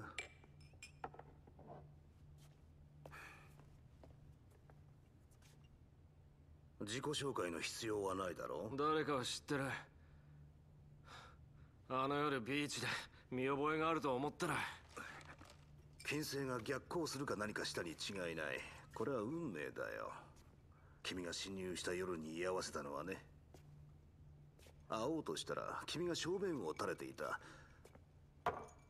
頭脳はあるが目的はない。ブルームの CTO がインバイトの CEO オフィスで何してる？なぜ数字を増やした？いい仕事の依頼とか？それはない。絶対に。うちのプログラマーより腕は確かだろうが、CTOS2.0 は最先端のセキュリティシステムとして売り込んでいるんだ。犯罪者は雇えないな。おいおいおい。酒を飲みに寄ったんだが、踊りたいというのなら来い。冗談のつもりが？あ？どうした？殴ってみろ。みんなを操ってシステムは完全だと思わせる。それがどれだけ最悪か分かんないのか。聞けマーカス、聞きたまえ。誰もが善と悪をはっきりさせたがっている。仕組みに興味はない。機能すればいい。機能してないだろ。より良い世界を築くためには多少の犠牲はやむを得ないことだ。君の戦いは無意味だ。そのままグリズリーの口に飛び込めばいいんだ。なぜ数字を操作した？バレエの人間は殴るのが苦手でね。君らはいい投資だ。攻撃的な上憤っている。おかげで他の連中はうちを頼った。売り上げのために俺たちを利用したのか。君たちハッカーに対する抑止力だった。今では誰もが私の保護下だ。さてマーカス、君は再登録され、バックドアは封じられ、ボットは消えた。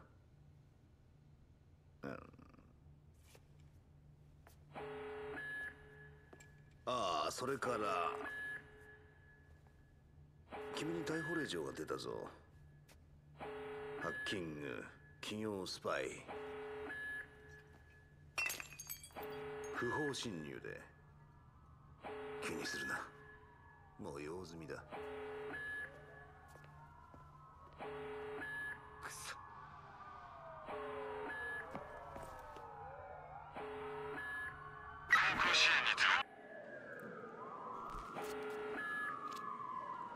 ここは強制バトル。すぐ左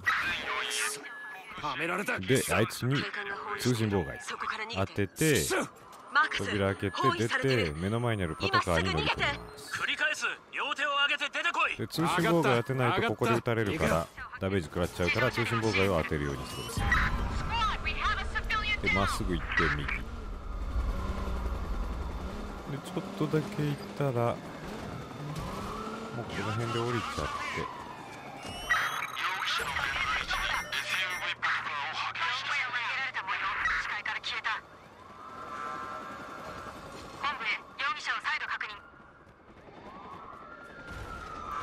こういうね、チェイスシーンの時は車で逃走しようとなると結構かなり難しいの。今回警察だいぶ強いから、あんまり車で逃走はおすすめしません。でそれよりも手っ取り早くもう車から降りて、こういう路地裏に逃げ込む方が成功確率は高いです。来ちゃったね。でどうしても車で逃げるって場合は緑色のエリアをマップ開いて探してもらって、サイバードライバーの時と同じようにで、緑のエリアを見つけたらそこに突っ走ってそこで待機するっていう方法も一応あります。でも多分、路地裏に入り込む方がいいんじゃないかな。こんな感じで警察官が来ちゃう時もあるんだけど、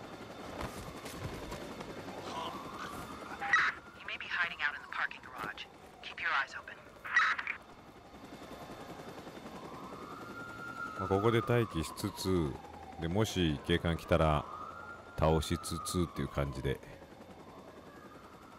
様子を見よう。あいつも来そうだね。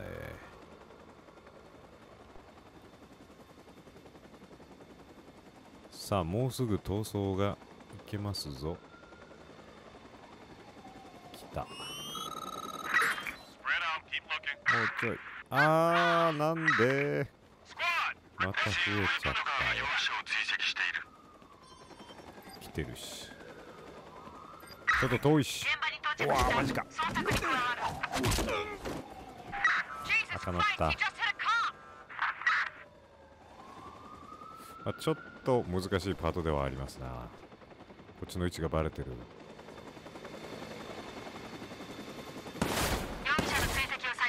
遊撃戦か。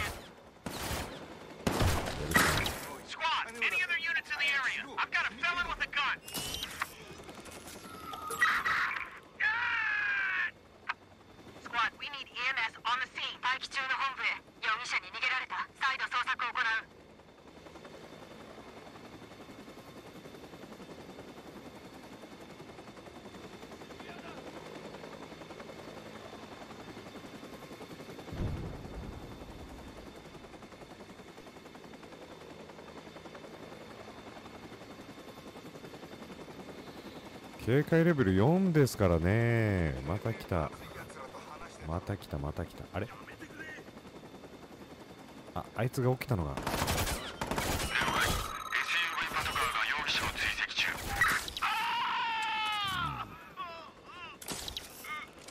麻酔で眠らせてるだけだから、あくまでも倒してないから起きちゃうんだ。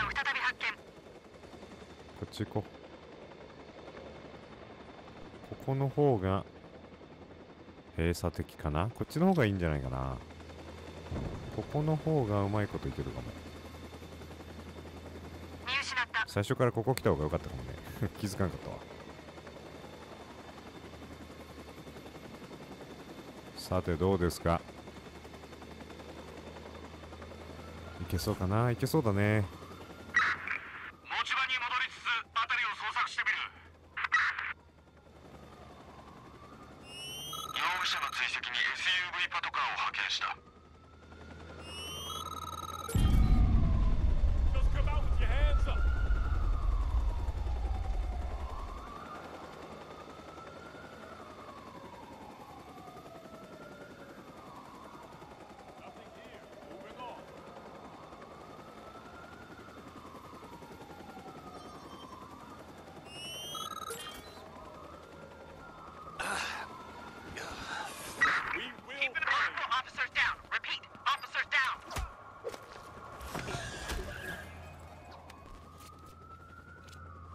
ちょっとやばい状況みたい。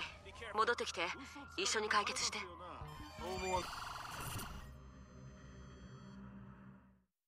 そ、終わりだ。くそったれ。終わりじゃない。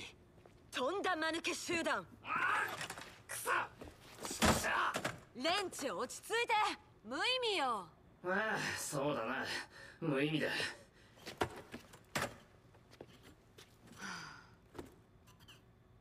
なんか言いたいことは？みんな正直に言う。計画なんてない。でも考えがある。とにかく俺を信じてくれ。始まりだ。やりやがったな、レンチ。最近の状況は良かったとは言えない。最悪だった。どんな状況であれ現実。あんたのおかげで私たちは巨大企業の一つを追い詰めた。お礼を言ってなかったね。終わったみたいに言うんだな。違うの？まだやるさ。俺がみんなを納得させてみせる。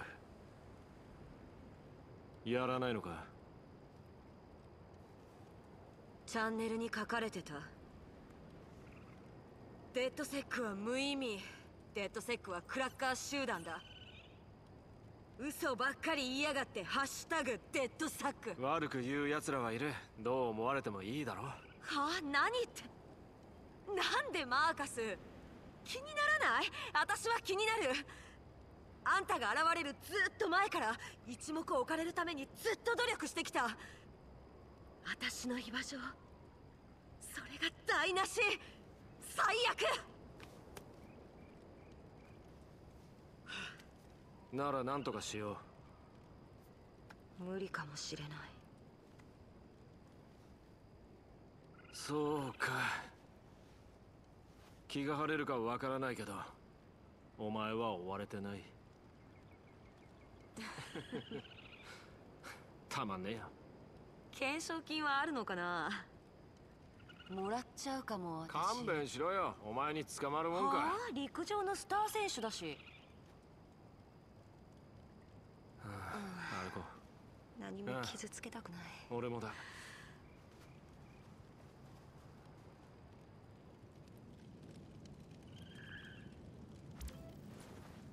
デッドセックをバラバラにしないために砂漠に行く必要があるならそうする。諦めるなんて無理だ。スウェルタースケルター第3回ジャマオックハッキングチャレンジが中央のゾーンで始まるぞ。お前らの腕を見せてみろ。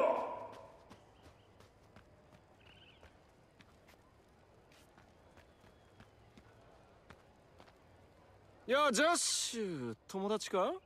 彼女はスーザン。ミルウォーキーで小学校の教師をしてる32歳で真っ赤な車を。なあ、チャレンジの前に彫刻の前で集合写真を撮るんだ。後で来てくれ。悪いな、お楽しみのところ。お楽しみ？遊んでるわけじゃないよ。低速混合機調整が行き過ぎるとエンジンが余分な燃料に耐えきれないって説明してた。4サイクルのアイドリングがおかしくなるんだ。なあ、そうか。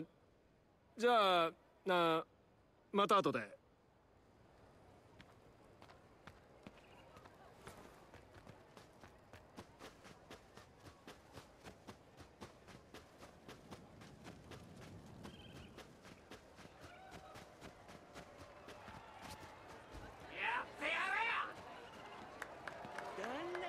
公平じゃないな。もちろん公平じゃない。弱いやつがボコボコにやられる。でもそれが楽しいんだろ。みんな弱いやつがやっつけられるのが好きなんだ。ああ、つまり再び立ち上がって勝ってほしいってことだろ。デッドセックに例えるつもりか。まあお前がデッドセックを存続させたいなら俺は協力する。でもあの変人を俺たちの象徴にするのはダメだ。あいつはやられっぱなしだ。確かに無理があった。な、大会には参加するよな。まあ当然。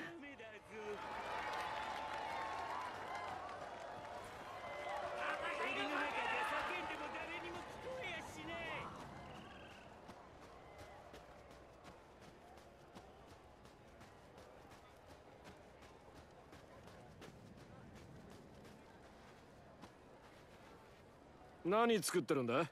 みんなを踊らせるにはまともなトラックリストがいる。だがこいつは薄っぺらだ。 DJ レイショか。レイショだけだ。昔活動していた頃はな。またやってもいいかもな。他にすることもないだろ。デッドセックは終わっちゃいない。ちょっとつまずいただけだ。すぐに復活する。いつも自信満々だな。ああ、そしていつも正しい。待て待て待て、始まるぞ。はあ、イエーイ。はるかに良くなったな。DJ が機材を使えないようにしておいた。パーティーの救世主かな。一通り奴らを困らせたら中央で落ち合おう。デッドセックで大会に参加する。後で行く。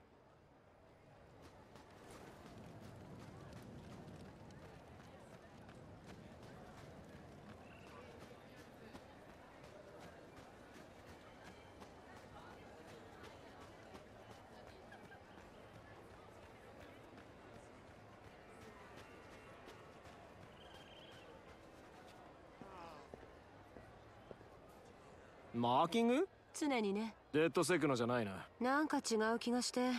ねえ、落ち込ませないで。楽しもうとしてるのに。俺もさ。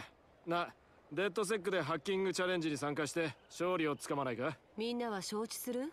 させるさ。俺のスマイルでな。確かに素敵なスマイルね。だろ？大丈夫。やってやろう。全てうまくいくさ。全ての答えを見つけたの？いや、でもいつものシターラだったら俺の代わりに全て見つけてくれるはずだ。まったくこれだから。ブサイクな彫刻のところで落ち合おう。了解。また後で。おい参加者ども、ジャバオックハッキングチャレンジへのエントリーを締め切るぞ。ほらほら急げよ、間に合わないぞ。行くぞ。みんな集まれ。集合写真だ。カメラ写りを気にしてんのか？常にな。おお、チャレンジが始まったぞ。ジョシュ、数字から答えを出してくれ。レンチ、ジャバウォックだ。配線をつなげ。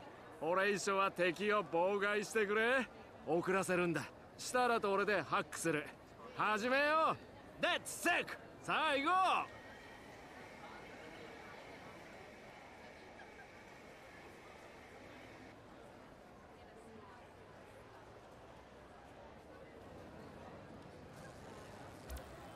見渡したければドローンはあそこ。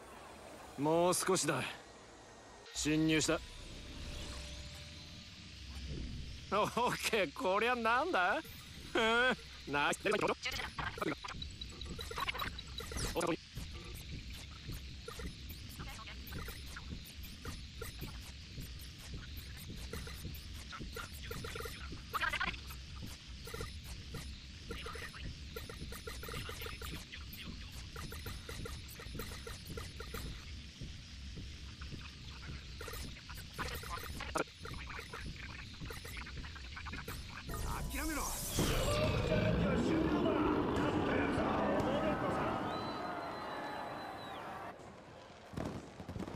みんな下がれ。火がつくぞ。下がったろ。どうしてわかるの？燃えるしかない。燃えないわけがないからだ。ほらな。おいおい、こいつはヤバいぜ。炎の目をしたジャバをくれ。僕はジョッシュ。俺一緒だ。調子はどうだ？俺はマーカスだ。あんたは誰だ？レイだ。燃料が足りねえぞ。いいつまみがあるぞ。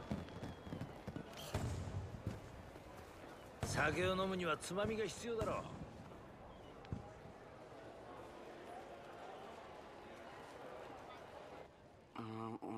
みんな、俺は今からオフラインだ。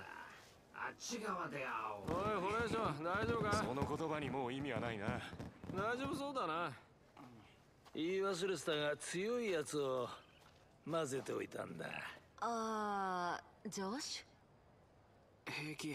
発達障害の治験にも幻覚剤が使われて。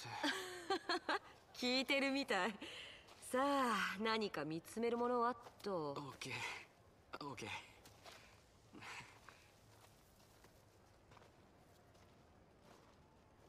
あんたはレイじゃない。レイはレイでもレイモンド・ケニーだろう。昔のハッカー冊子を今でも持ってる。ウォードライバーを読んで10足自転車にアンテナ付きリュックで出かけた。あんたのルートキットだって使ってる。生かすだろ。最高だ。ただのクラッカーだと俺は思ってた。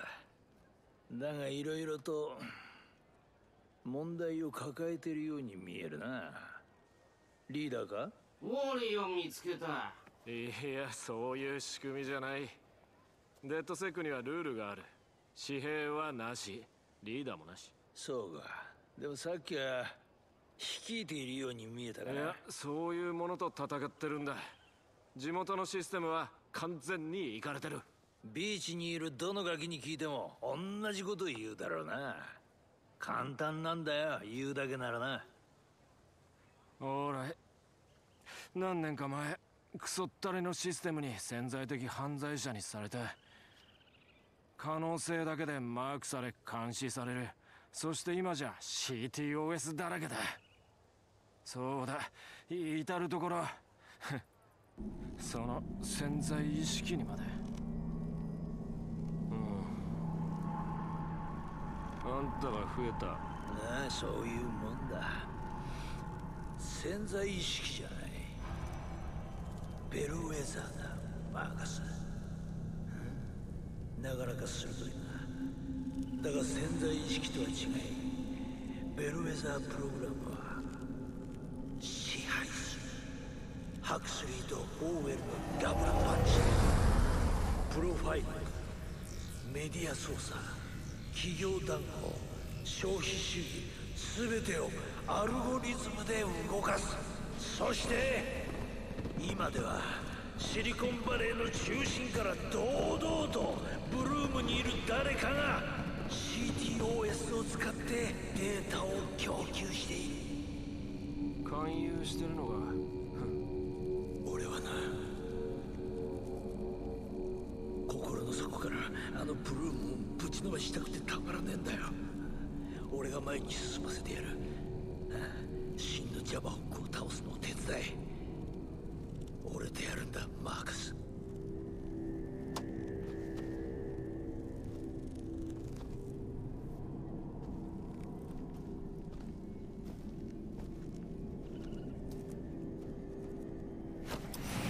なんだってんだくそ。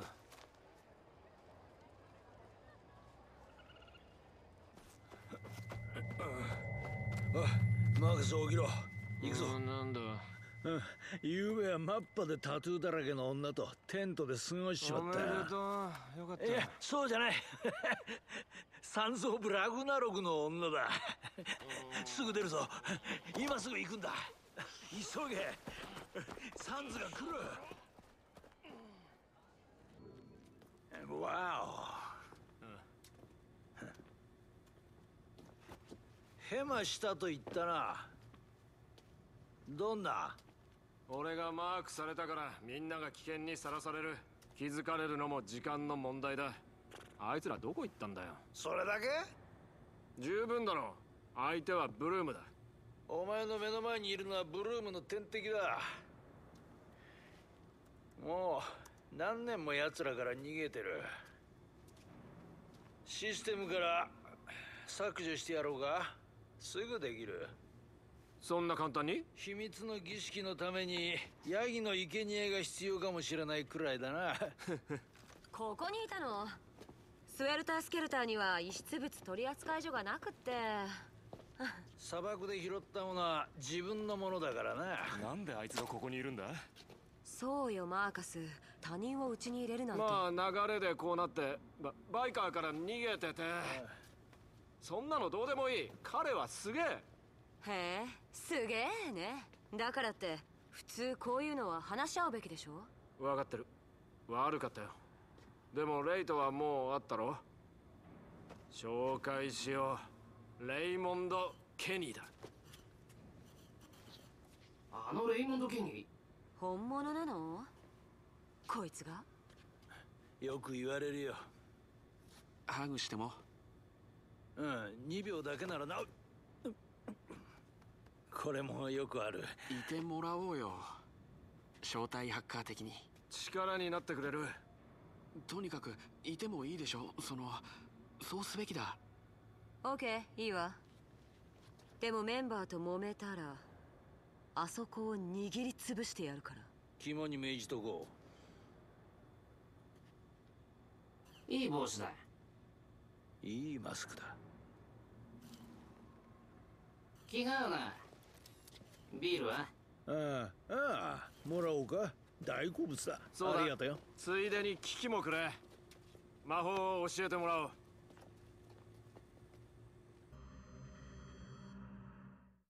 よーティーボン、準備はバッチリだ。マジでな。ハクティビストモード起動。なあ、どうやってブルームを倒す？まあそう焦るなって。ブルームにたどり着くには時間がかかる。俺がいてもな。私抜きでブリーフィングを？約束が違う。面倒をかけないようにと。面倒？全然。さあマーカス、始めましょう。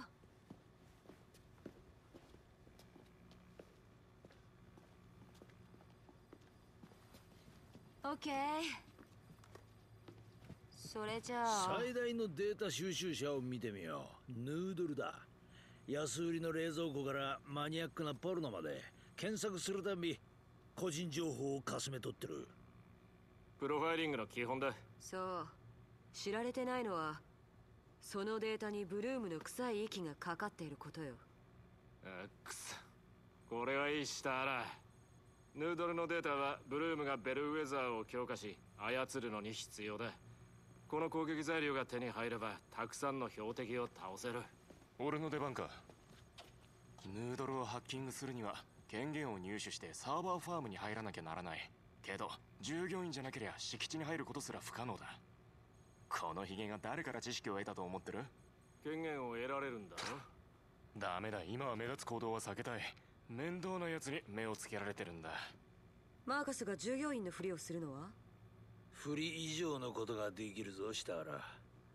これ以上例の話を。ヌードルバス、認証の抜け道を見つけといた。バスの場所へ案内する。そいつを運転するだけで運転手だと思ってもらえるぞ。そうか、やろうぜ。そうだな。やるとするか。へい。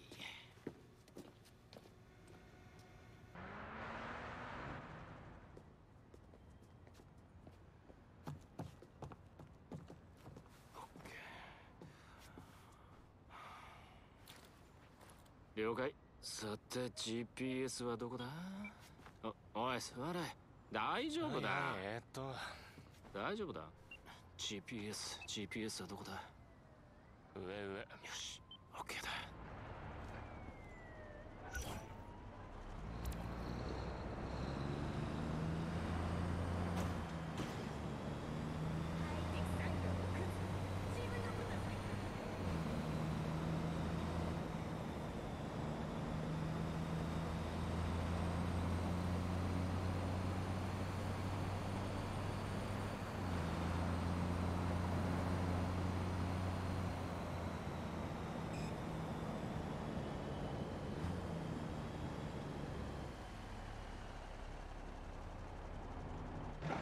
いや、調子はどう？おはよう。おはよう。おはよう。いや、元気？いや、ゲイリー。いや。いや。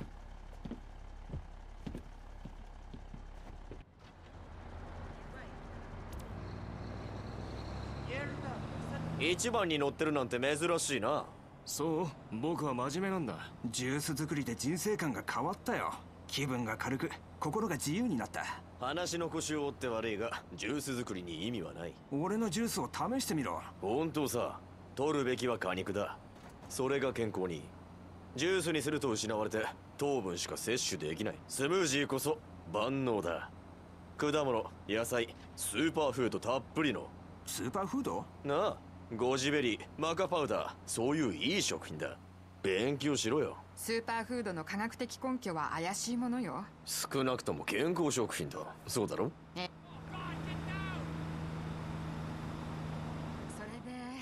それで、でもゴジベリーもブドウも変わらない。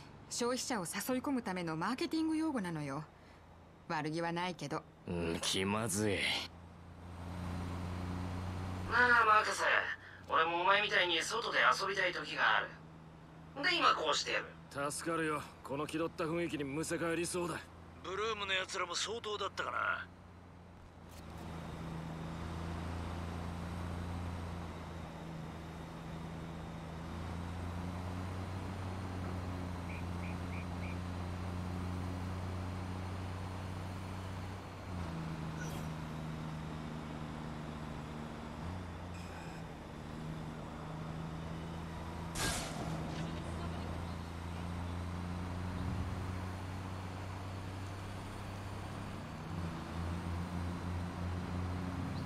おいおい、マジかよ。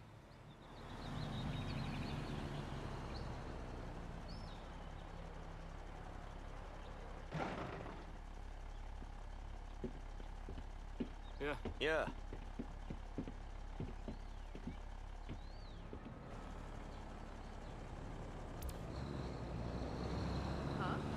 昨日は残業か？それで、ケータリングに吐きそうになったよ。いっそ飢え死にした方がマシだ。あの新しい寿司レストランは平均以下だ。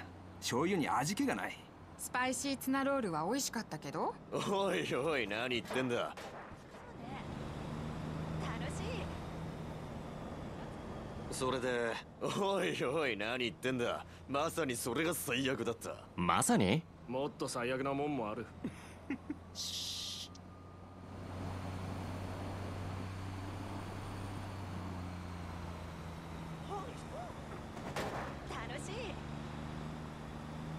面白そうね。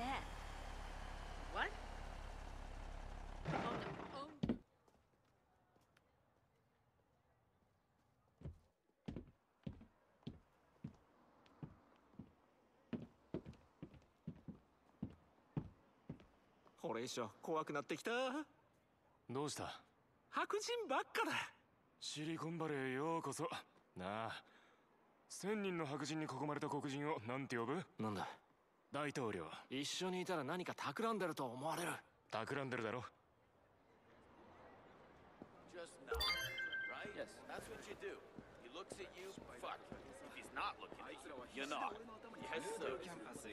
なんていうか、晒し者だな。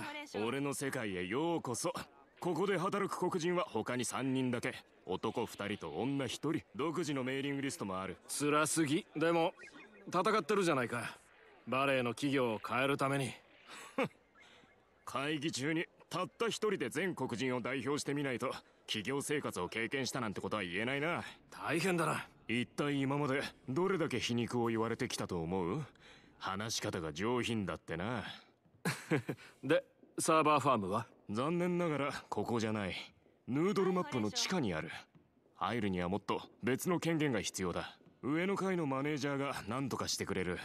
一人をバスの時みたいにハックすればうまくいくはずだ。キッチンへ行こう。重労働の前に燃料補給だ。なあ、コーヒーは？いや、結構です。ザクロリンゴを試してみたら？結構うまいよ。お気遣いどうもありがとうございます。いいよ、気にしないで。カーリン。ブロディ。大事な日だな。興奮する。君よ。自分が何を企んでいるか言えばいいんだよ。一体何が狙いで誰と話したかをさ。どうした？コーヒーを飲もうかと。ああ、そうか。人事部には素直に話すようだな。コーヒー飲めよ。気をつけろ。新人か？ああ。あのクソ野郎、マジで我慢ならねえ。やべけ。こんにちは。奴は来た初日から目をつけてきた。さっきは人事部に話せとかほざきやがってよ。弱みを握られたのか。たく、どんくらいの懲役を食らうか分かってんのか？俺がサーバーファームに入れれば全て消去できる。刑務所送りにはさせない。後で連絡する。いいな。ああ。ザクロリンゴか。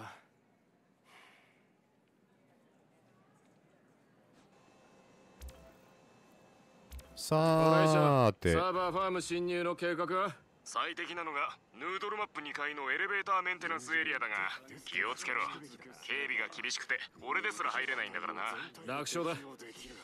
長らくムービーとかキャラが喋ったりとか多くて喋ってなかったんですけど、ヌードルへのバックダウンをインストールしろ。ヌードルってね、いわゆる超有名なウェブブラウザーのサイトの、やつのオマージュだと思うんですけれども、そこのデータサーバーに潜入していく。で、ドローン君を使ってうまいことやるわけだ。見つかっても全然大丈夫。気にする必要はありません。これは何回でも復活するから、ジャンパーとか、クワッドヘリコプターは壊されてもすぐ復活するんで、全然気にする必要はありません。で、警報が鳴り響いてマーカスがピンチになることもありませんから、ジャンパーが見つかるのはそんな気にする必要はありません。で、ここちょっと待って、中の人に開けてもらって、はい、ありがとう。はい、ありがとうね。はいはい。で、セキュリティアクセスキーを取りに行きます。ポチッとにゃ。さあ、これで俺はローラキムだ。どうやって入る？ ID があれば何食わぬ顔して歩いて通れる。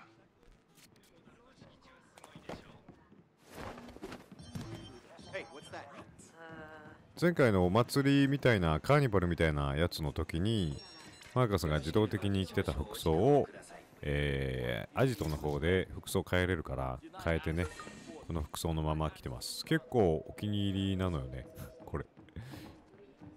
白と黒をベースとしたシマウマ型のアウトフィットで、上下揃えて靴も揃えてみたいな。で、このヌードルのミッションは意外とそんなほどわんさか敵が出てくるわけじゃないんでね、ステルステイクダウンみたいなのはほとんどありません。もうほぼほぼ車、ドローンがお前が今話してるのはローラキムだ。マーカス本人で潜入して目的を達成していくみたいな。ここはドローン使っていこう。まっすぐ行ってすぐ左。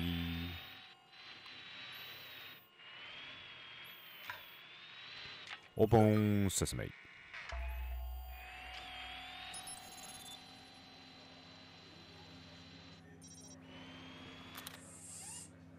排除して、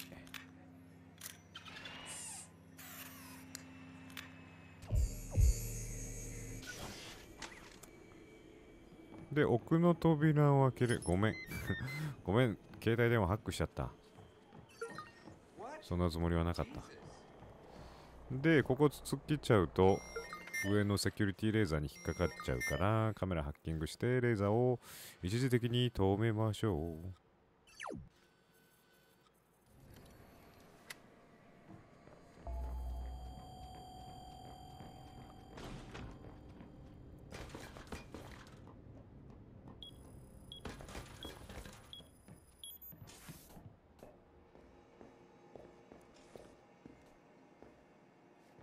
せかしたくないが、いつまでかかるんだ？落ち着けよ、ホレイショ。もうすぐエレベーターシャフトだ。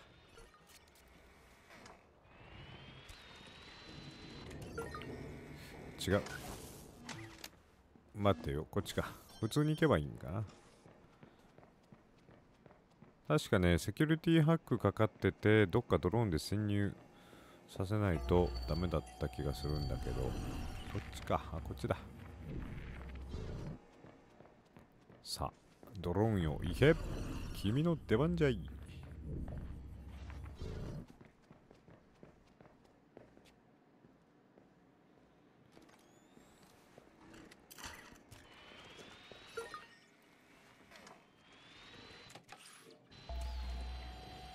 報告事項なし。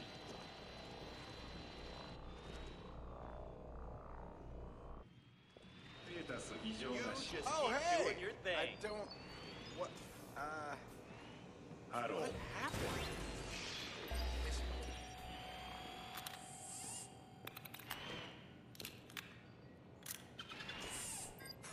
Whoa!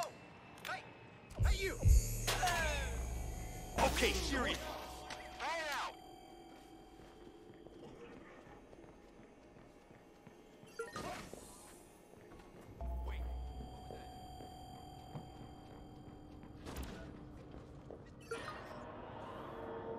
さあ、エレベーターに着いたぞ。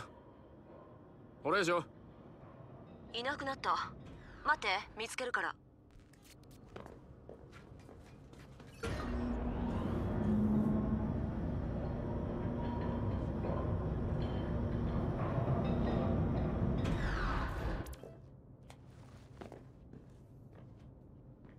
Trail's cold for now. We'll check with the sergeant. したら手詰まりだ。中に入るにはホレイショのコードがいる。見つかったか？ GPS はわかるけど返答がない。今入れるようにする。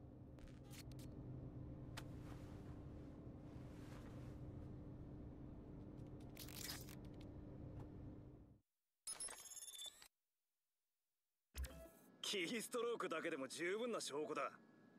ただお前から聞きたい。ああ。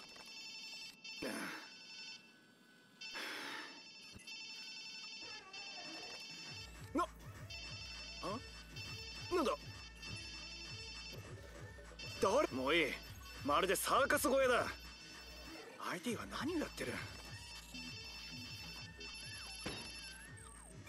ああ、ヤスミンのオフィスの前だ。聞こえてるか？この建物の中にある何でもかんでもネットワークにつなげやがって。本当にバカじゃないのか？ああ、一つアドバイスをやろう。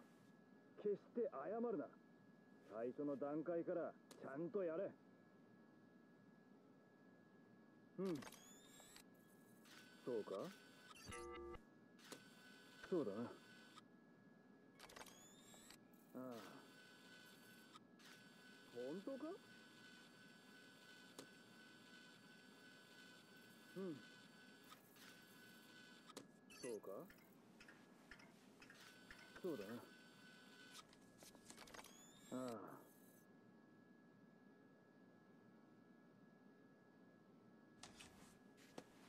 いや、ヤスミン、待ってた。分かってるわ。あなたの今回の告発はかなり深刻なものよ。安全な部屋を用意したわ。まあ、証拠を見ればわかるだろう。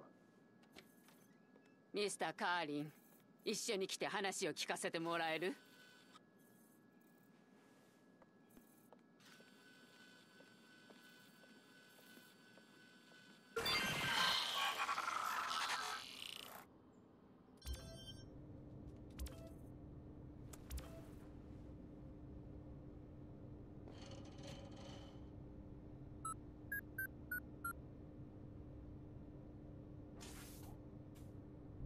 最高だよ、ホレイショ。待ってろ。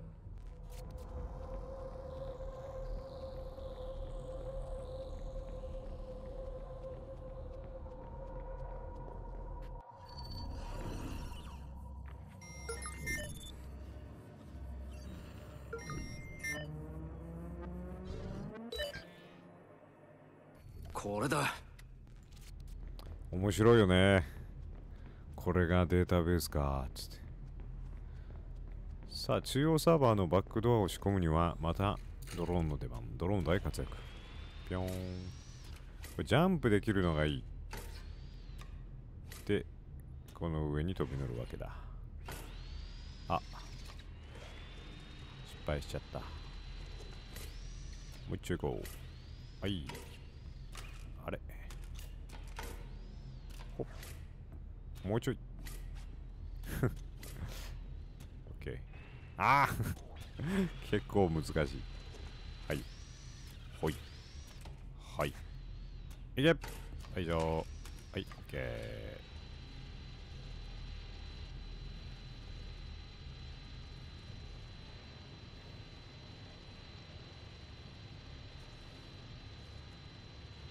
ソロ墓地ですね。これでミッション完了。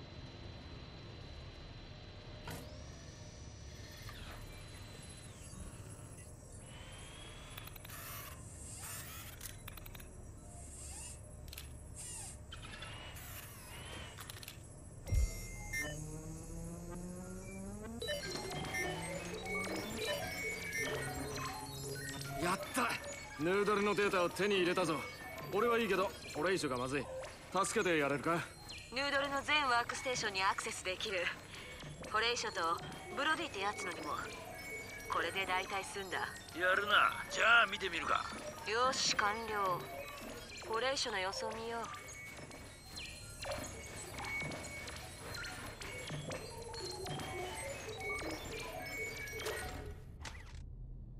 協力が得られなくて本当に残念よ。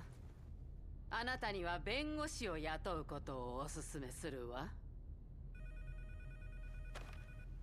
え？キーストロークを調べたの？ええ。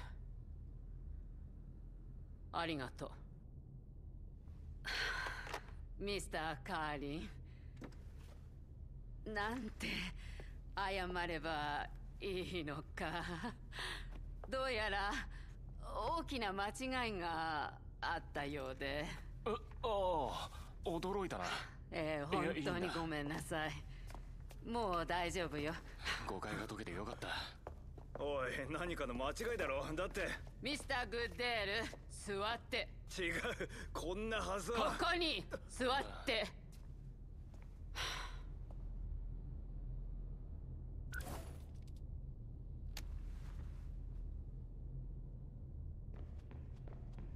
ホレイショすごかったな。大丈夫か？絶好調だ。どこにいる？ヌードルバスの前で会おう。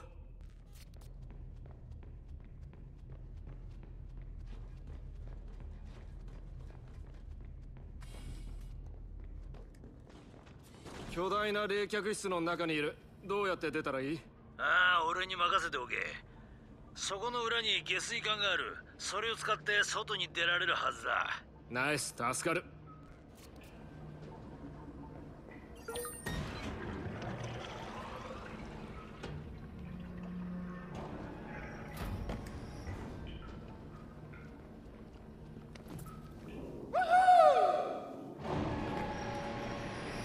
グッデールとキーストロークを入れ替えたのか。私たちのホレイショを困らせたらただじゃおかない。悪知恵が働くな。褒め言葉として受け取っとく。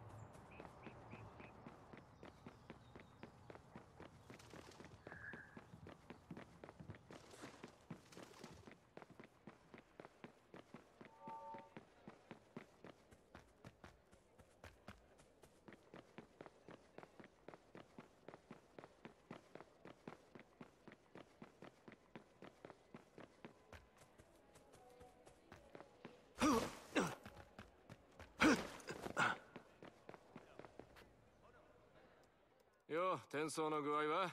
すげえマーカス、すげえよ。ブルームはヌードルのラインに入り込んでる。どうやら制限付きアクセスまで与えたようね。仲がいいのは結構だが、この件はドゥシャンの仕業だろうな。ブルームとヌードルにここまでの協力関係が？恐ろしい話ね。ヌードルはそこまでひどくないぞ。元気かお姉ちゃん。ダンプは楽しめ。だがビールは取っておけよ。レンチ、今からプログラムにかかる。やるぞ。よう、ありがとな。お前には本当感謝してる。でも今は出てくれないか。みんなを不安にさせてる。何？ザクロリンゴは試したか？うまかったろ。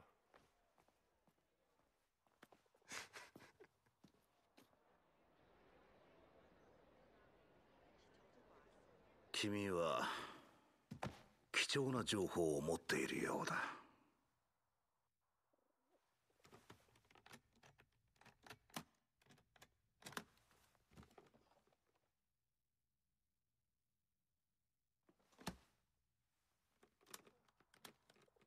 さあ、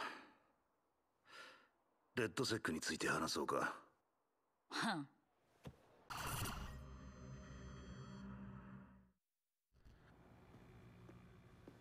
クソったれのレニだ。全世界の皆様、どうぞご注目あれ。レッドセックはニュースフィードをスパムで埋めるだけの魔系の集団。自由意志の救世主を受賞しながら、その実必死に人気稼ぎしてるただのクラッカーだ。今すべてが終わる。私がデッドセックに教訓を教えてやろう。デッドセックよ、自分たちのシステムは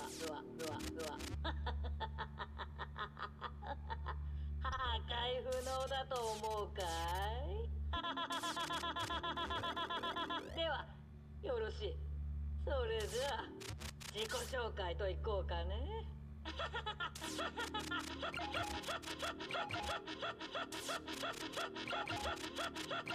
聞きだけだよな。聞きだけよ。今駆除してる。ジョシュは暗号キーを捜索中。たまれやれ。これはつまり全面戦争か。もちろん嵐のクソどもに好き勝手はさせない。デッドセックは引かない。それで戦ってどうなるの？ロックは解除されないし何も変わらない。やられたんだ。もういい。よく聞け。プライム8に邪魔はさせない。頭を使うんだ。そうね。プライム8は金次第で誰にでもエクスプロイトを売る。そうだ。政府、ブルーム、ヌードル、それにテロリストにまで。サンズ・オブ・ラグナロク。なんだ？ああ、サンズ・オブ・ラグナロクだ。奴らはサンズ・オブ・ラグナロクに雇われてる。雇い主とその行動についてできるだけ調べるんだ。降参はしない。誰にもね。おいジョシュ、どうしたんだ？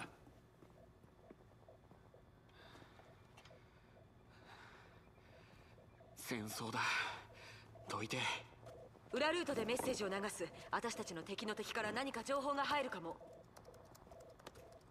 奴らをコーンホールしてやる。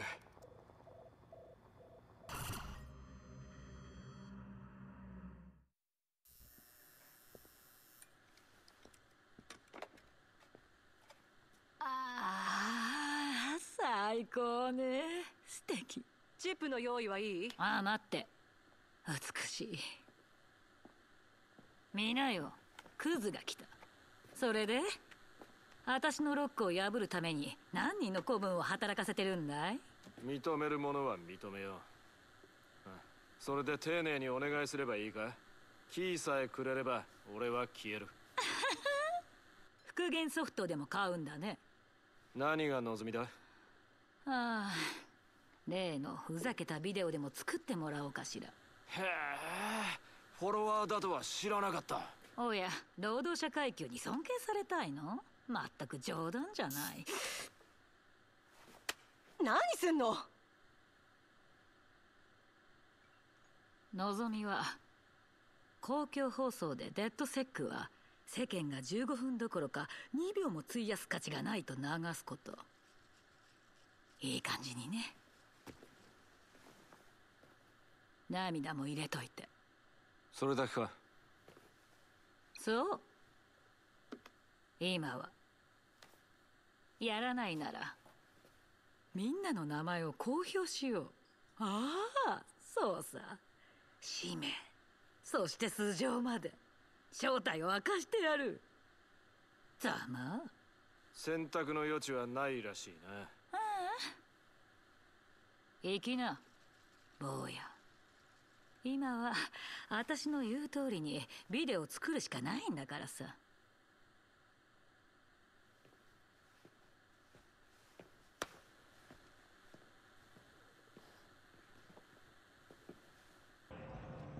よ、グリー。おう、レトロ。ラグナロクがプライム8を雇ったのか？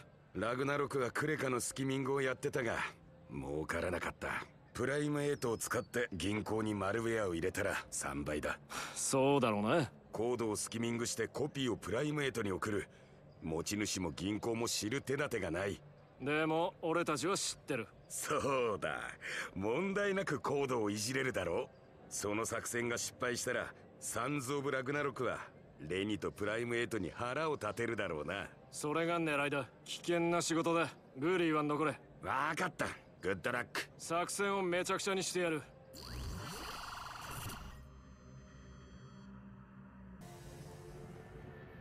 強烈な個性を持ったキャラクター出てきたね。メガネかけてる女の人で、自動的に夜に切り替わるんで、ここは結構難しいで、 ATM3 つ壊さなくちゃいけないんですけど結構難しいので、この辺りまで進めて、で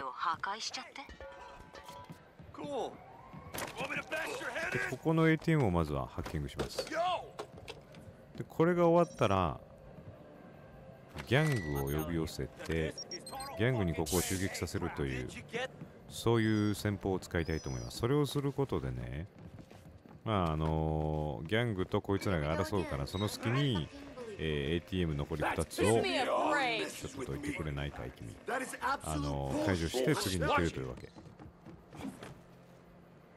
すげえジャンプ力。なのでここでクワッドヘリコプターを使って左側のこの敷地内にいる敵、今誰でもいいんで、こいつらのうち1体をギャングに指名手配。これやり方はスキルでできます。でこれをすることで言うてる間にギャングがこの地区を襲いに行きますから、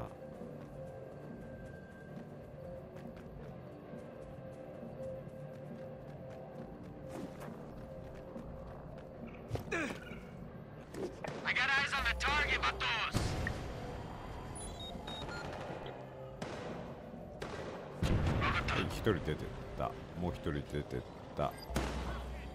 あいつも出てったと、全員出ていたことを確認してらしたら、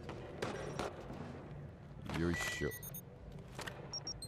2つ、あと1つで、本来ならこの辺にワンちゃんもいるんですけど、陽動作戦に引っかかってくれてるから気にする必要はなしで、まっすぐ行って最後小屋で、この小屋にはセキュリティカメラが仕掛けられてるから、それだけ絶対に無効にしてからやらないと、このちっちゃいミニアニメーション、この間に敵が来るからね、必ず無効にしてボートに乗って彼に脱出すると。意図が伝わったよな。まるでゼロデイ詐欺に騙されたたくさんの人々が感謝の気持ちを叫んだみたい。レニはサンゼの説明に苦労するだろうな。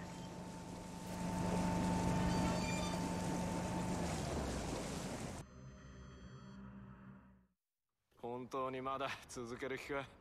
あんたムカつくね。なぜかわかるかい？プロパガンダビデオに落書き、いつも反なんとかを振りかざして事前かぶってる。深刻すぎるんだよ、クソ野郎ども。俺たちを嫌ってるんだろうが分かってくれ。これは全員の問題だ。一緒におい、この私を素人だとでも思ってやがんのかい？そんな手を使うなんてどんだけバカなんだ。やってみる価値はあった。この間抜け野郎、動かないサーバーでどれだけ持つわ、負け犬。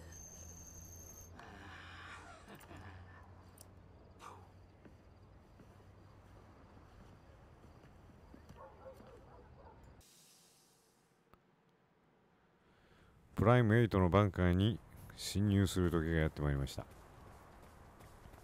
で、ここは地下につながるそのマンホールがあって、そのマンホールまで行くんですけど、周りに敵が何人かいるから倒していこう。素晴らしいパンチ。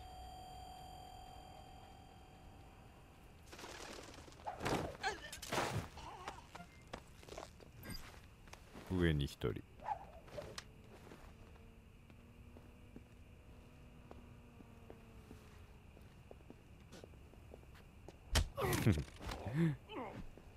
絶対今の頭に当たってないと思うけど、背中あたりをパンチして一撃で倒した。強すぎるぞマーカス。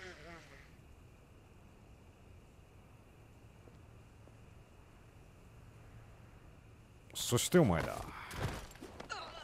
あと2人で、下に降りるとトラップが仕掛けられてて、またパズルを解くことになります。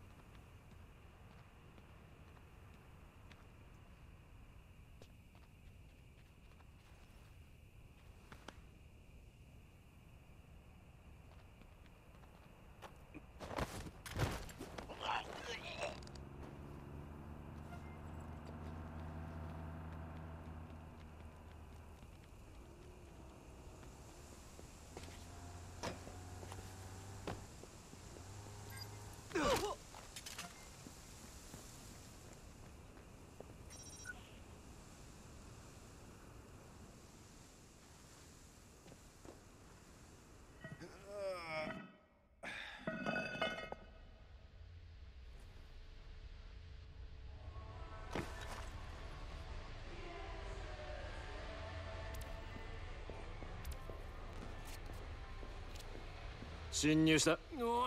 ビールとおっさんの足の匂いがする。いいから解読キーを手に入れて。ちょっと私のものに触るんじゃない。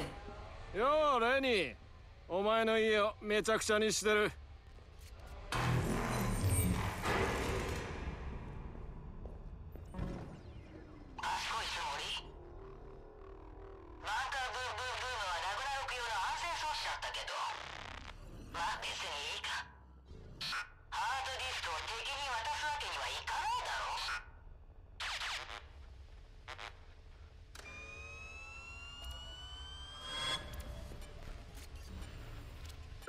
あれはレニー。ここを爆破する気だ。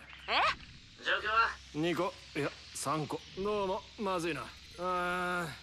4個かも。繋がってないなら順番は関係ないな。ノードの数は。別の脱出方法を見つけて。おいみんな集中させてくれ。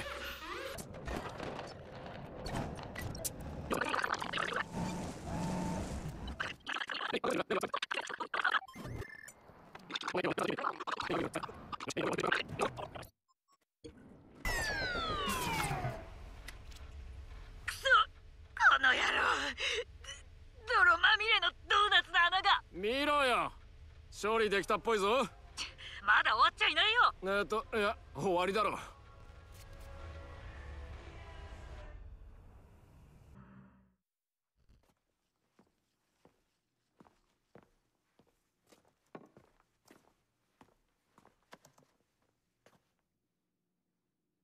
ロクサーヌをテングワールで歌って。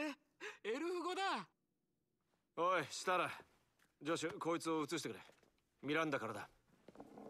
友人が教えてくれた。あなたは尾行されてる。狙われてる。気をつけて。標的？俺たちだ。くそ、今だ。これ見て。誰かがすぐ外で見張ってる。おいおいおい。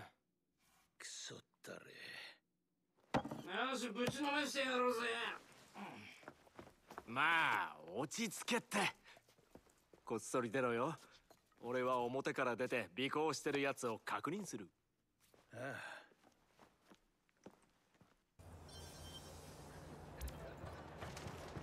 でここはですね、デッドセックを、偵察している人物を特定、こいつはもうすぐ近くのとこにいるんですけど、これはね、これ中に入ってトラックがあって、そのトラックを見つけてってやると、後から FBI が迫ってきて非常に難易度が上がるんで、ここはね、まずこのトラックだけをハッキング使って盗み出します。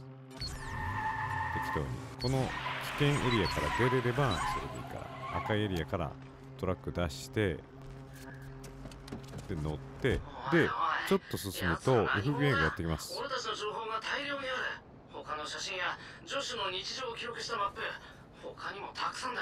何なんだよ。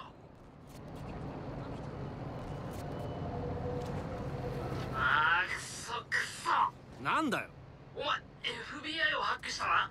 奴らの通信チャンネルに入っちまった。何者かがデータソースへのアクセスを試みている。全エージェントはここに集合し、容疑者の対処に当たれ。ここ右行ってください。手分けして奴を探せ。データ回収が 100% になるまでこのトラックの付近にいないといけないんですけど、途中で相手から妨害が入るんですよ。でそれはレンチが勝手に直してくれて、でまたデータ回収が再開するという形になってます。でこれもう 100% になるまで待つだけ。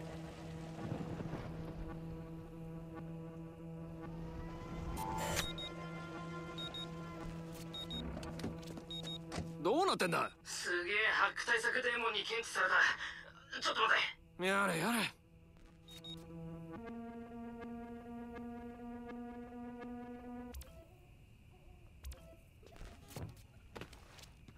任せおけな。さっさと逃げろ。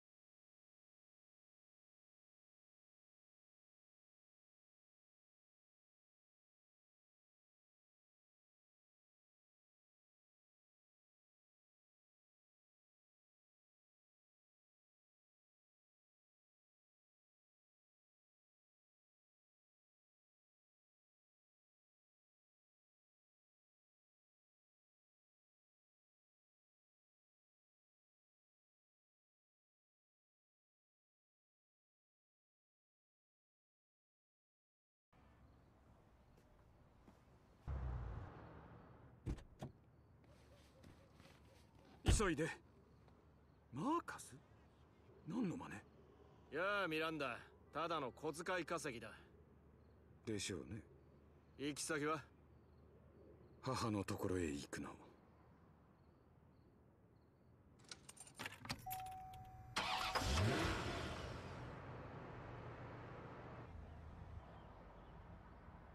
FBI に関して協力者はいるけど、モスクワルールに従って。どういう意味だ？デラムズ郊外に古い公衆電話がある。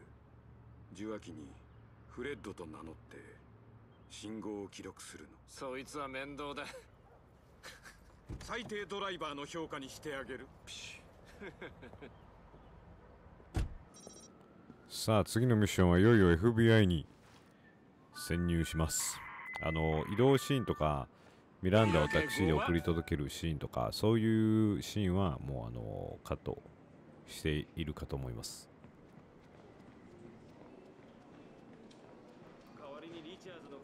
でこのミランダのシーンなんですけれども、ミランダのシーンじゃないFBI に潜入するシーンなんですけど、結構難しい。隠れ家を示すデータがあるはずだ。どこにあるか教えてくれ。それが問題なんだ。奴らは賢い。データを分割した。どのサーバーをハックしたらいいかわからない。ああ、そうかよ。侵入してから教えてくれてありがとね。アンテナに送受信機を設置しろ。データの流れを終えればどのサーバーか絞れるはずだ。なあ、簡単だ。登って設置する。他にいい手もないしな。で、最初そのアンテナにトランシーバーを設置しろっていうやつは、これは簡単なの。これはもう敵もいないし簡単なんですけど、これまたねパズルを解くことになるんですけど、で問題はこの後が難しくて、実際に FBI の内部に潜入してまたデータを 100% なるまで輪の中にいなくちゃいけないっていう、またそれをやって、でそこから脱出しなくちゃいけない。でいつも脱出は円から離れるだけで済むから割と簡単なんですけど、今回は脱出も難しいので比較的難易度の高いミッションです、この FBI のミッションは。でまずはこれでパズルを解きます。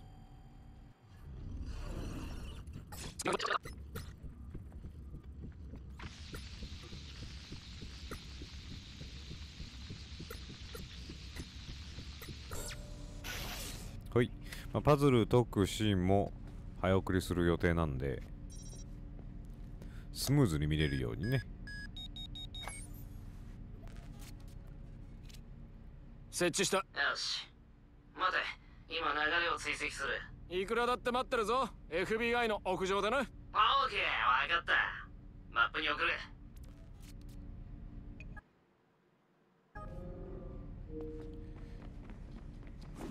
よいしょ。さあ、サーバーのダウンロードいきましょう。でこれは周りに敵が何人かいるんですけど、全員倒してから行く方がいいと思うので、全員ぶっ倒していくことをお勧めします。ねまずは鳴らして、あ、ポンで白色のアラームが鳴ることがある。ここで、はい。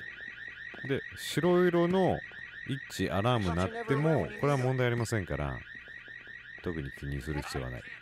赤色とかなっちゃったらあれだけど、白は大丈夫で、周りの敵を一人ずつ倒していく。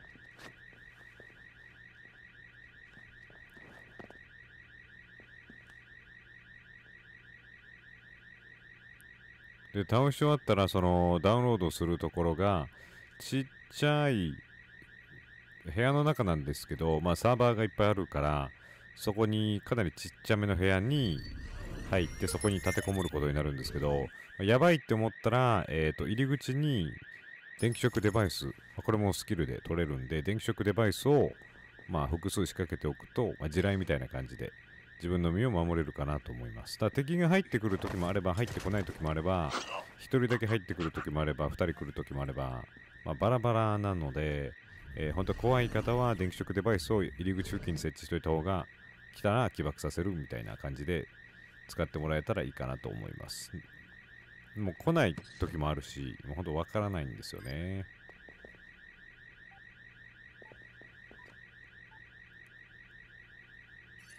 でこの女性の警備員がキーハックを持ってるんで、セキュリティキー持ってるんで、必ずこのアクセスキーをこの女性警備員から奪って、であいつも倒して、でこの周りの敵をたとえ全員倒したとしても増援という形で 3,4 人ぐらいまた FBI の従業員がやってくるから、警備員が。でもし増援こちらを倒しておかなかったらさらに人が増えるんで、脱出がちょっと難しくなる。だから、倒しておいた方がいいと思います、僕は。これだけやっといて。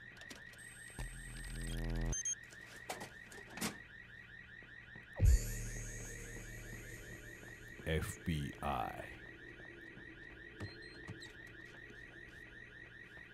でこの中がサーバールームでございます。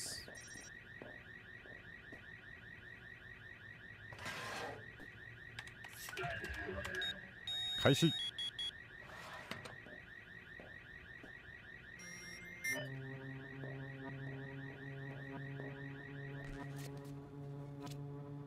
俺たちの情報がもっとあるぞ。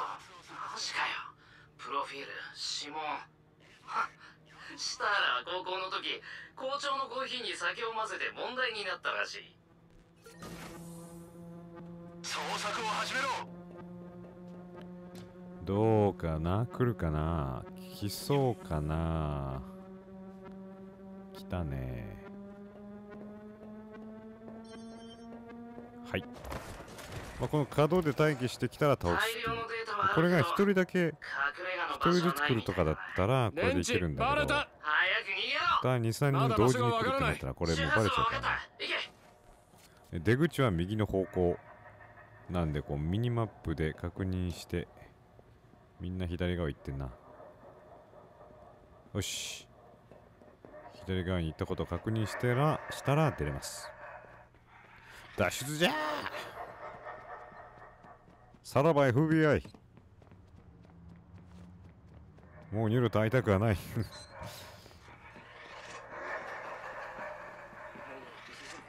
ガチャ。下へ参ります。来いよ、まったく。で、これエレベーターで下に降りてもまだ恐怖は去っております。すごい数の動きがある。 FBI が待ち伏せてるはずだ。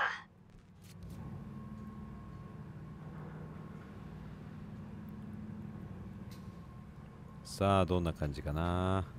こういう警戒態勢みたいな時は毎回相手の動きがランダムになっちゃうからね。それが怖いんだよ。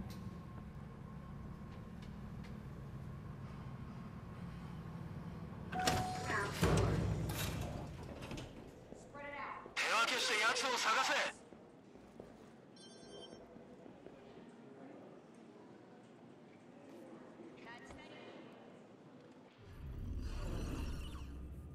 2人、1人出てった。通信障害からのズドン。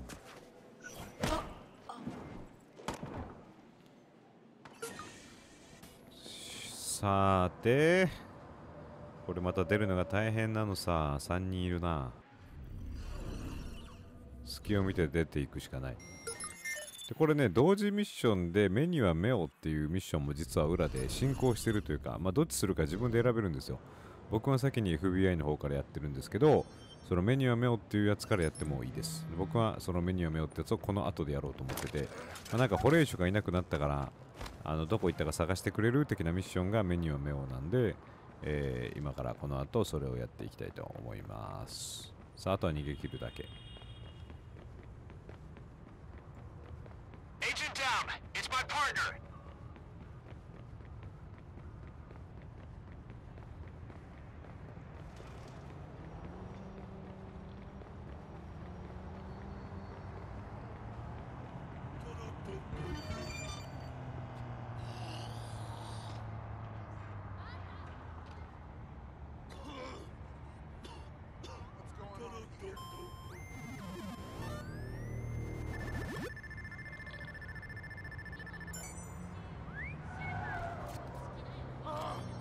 完全に失敗だな。無駄な情報しかない。その反対だ。隠れ家の周波数を突き止めたんだ。三角速挙で位置も突き止められる。なるほど。デラムズに設置したのが第一ポイントか。そうだ。三角形を形成する残り2つを見つけてやる。1つは俺がやるからもう1つを頼む。今マップに送っておいた。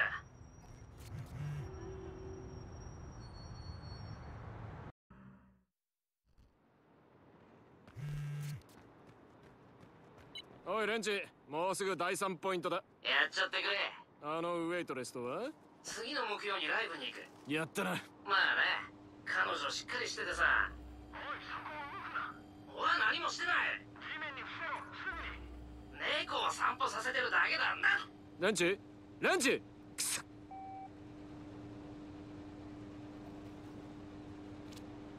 スターラ、レンチが FBI に捕まった。聞いてたわ、クソ。最後にいた場所はどこだ。無駄よ。隠れ家に連れて行かれる。三角測量で突き止めるしかない。急いで。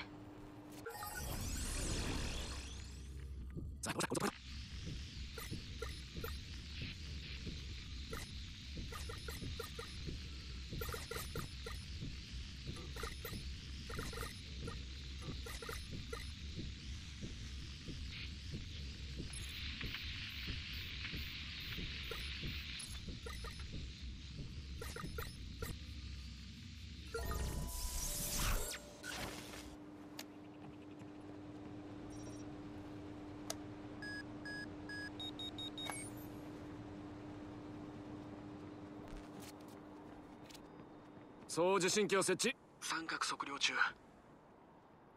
旧16番街駅。状況を確認しないと。セキュリティカメラをハックして。ハック中。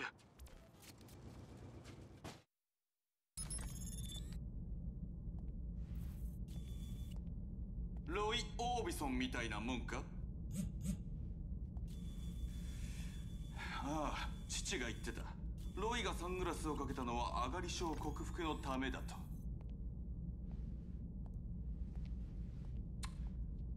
さて質問だ。はいなら自由の身で帰れる。マスクも一緒に。ロイ・オービソンって誰なんだ？いいえと答えればマスクは戻らず、投獄され鏡を見るのも耐え難い日々が続く。取引だ。お前はデッドセックだ。イエス。政府に干渉した。イエス。今後は国家的問題として扱われる。イエス。全て考慮するといくつかの選択肢がある。お前は敵の戦闘員だ。ということはグアンタナモ湾行きだ。嫌ならなんだ？デッドセックの潜入に協力しろ。弱みを教えるんだ。メンバーの情報をかき集めろ。窓口になれ。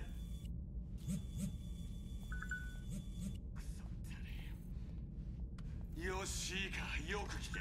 運命は俺が握ってる。情報を渡すんだ。氏名も住所もだ。言っておくが俺を味方にした方がいいぞ。何を勝手に。彼には時間の無駄だと言ったんだ。捜査の邪魔をするな。そんな権利はない。一切だ。いいとも。電話したまえ。捜査局長のモンローだ。さあ。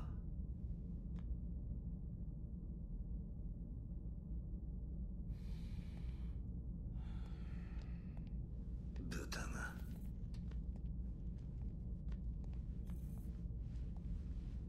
マーカスはどうしたんだい？いいやつではあるが、見当違いしている。彼では君を守れない。FBI の連中は彼を見せしめにするだろう。そういうものだ。気の毒に。だが君には選択肢がある。選ぶのは君だ。我々と同情するか、あるいは黙って引き殺されるか。この男に関する情報を全て無駄にする気か？失礼。フエンテス捜査官には長期的視点がないようだ。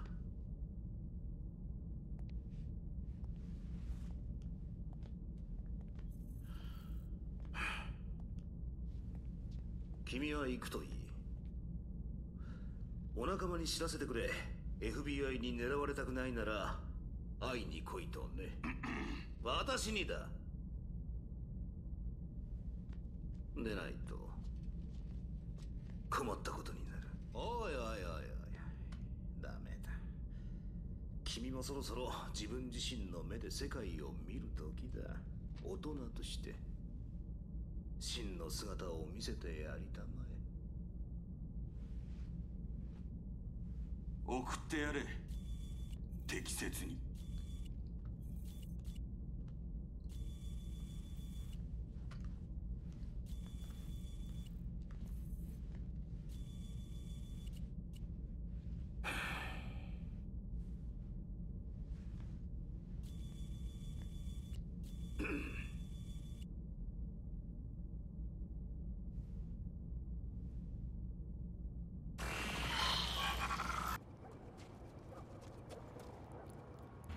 さあ、ここから次のミッション。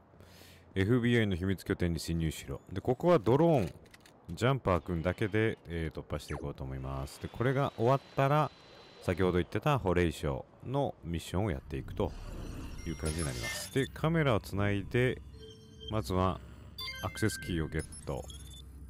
これがないと始まらん。で、アクセスキー取ったら、上のセキュリティソフトを無効化して扉開ける。で、これ扉開けるときに中の人が反応するときとしないときがあってしてないね。してる場合もあるから気をつけてください。で、敵がいないことを確認しながらこれをやる。で、マーカスはこの拠点内に入らない方がいいです。入らない方が簡単。で、またその 100% になるまでやらなくちゃいけないっていうよくあるタイプのやつをしなくちゃいけませんから、マーカス中に入っちゃうとその 100% になるまでの間に敵が来ちゃうから面倒なことになっちゃいます。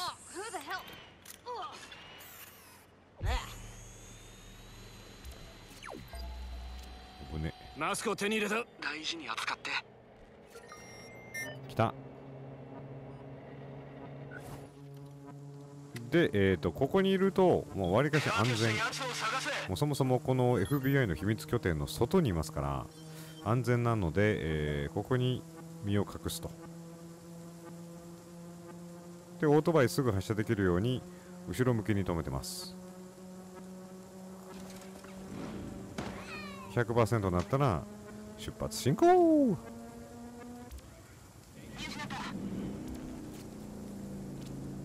奴らのデータを送る。嘘。私たちだけじゃなく全ハッカーグループの情報がある。そういう計画だ。待ってろよレンチ。お前に返してやる。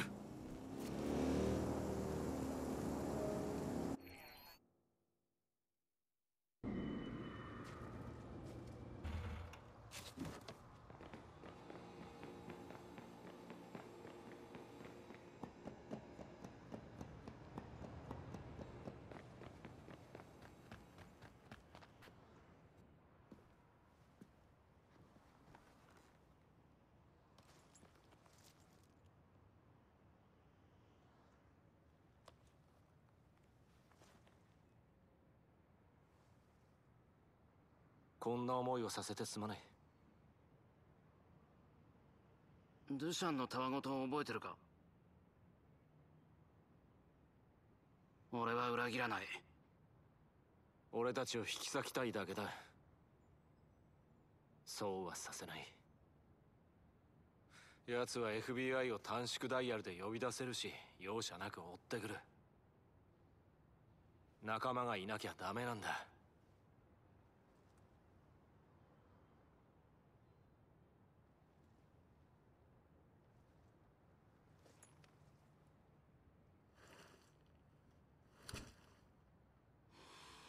そうだな。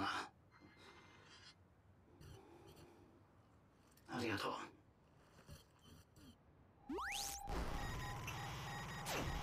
FBI はハッキングソフトをハッカーたちに強制的に提供させて使用している。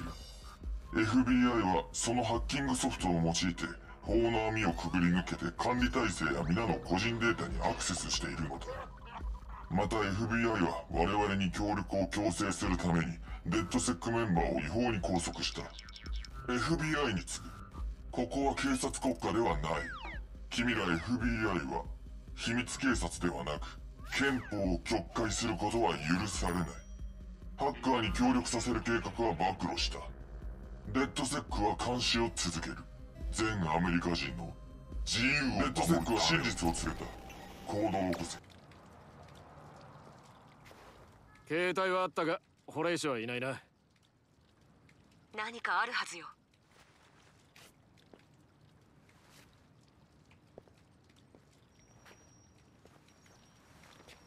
手がかりはないが通りにカメラがある。ああ、わかった。カメラに接続中。時間を遡って調べよ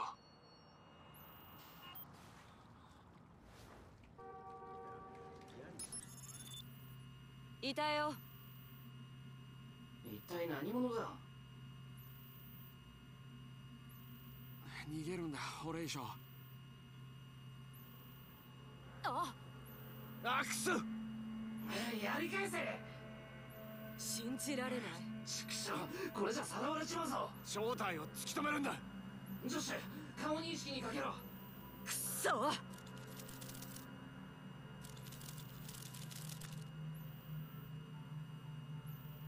奴は鮮明ね。ルイス・トラビのテズカスのメンバーだ。テズカス、やばい。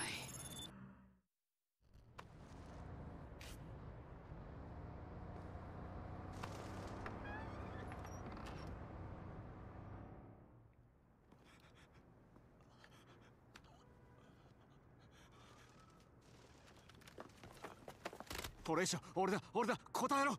ジョッシュ、救急車呼べ。救急車だ。頑張れ、しっかりするんだ。ここにいるからな。すぐに助けが来るから大丈夫だ。頑張れ、頑張るんだ。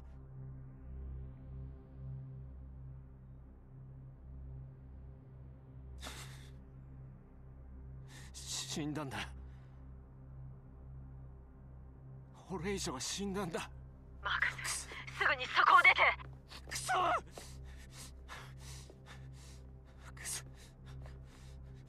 おい、待てよ。頭がいいんでしょ。ああ、まあな。その割に捕まったけどな。知ってる情報は全て俺たちに回すんだ。誰が教えるか。くたばれ。くたばれ。やってみろよ。cuidado. No. 知らない。本当だ。逃げて、マーカス。逃げる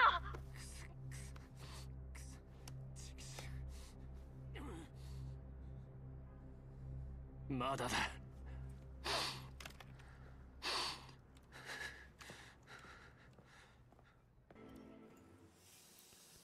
さあ、ホレイショがギャングに連れ去られて殺されるというなんとも痛ましい、許せないあるまじき事件が起きてしまいまして、デスカスのアジトに潜入してぶっ倒してやるってところなんですけれども、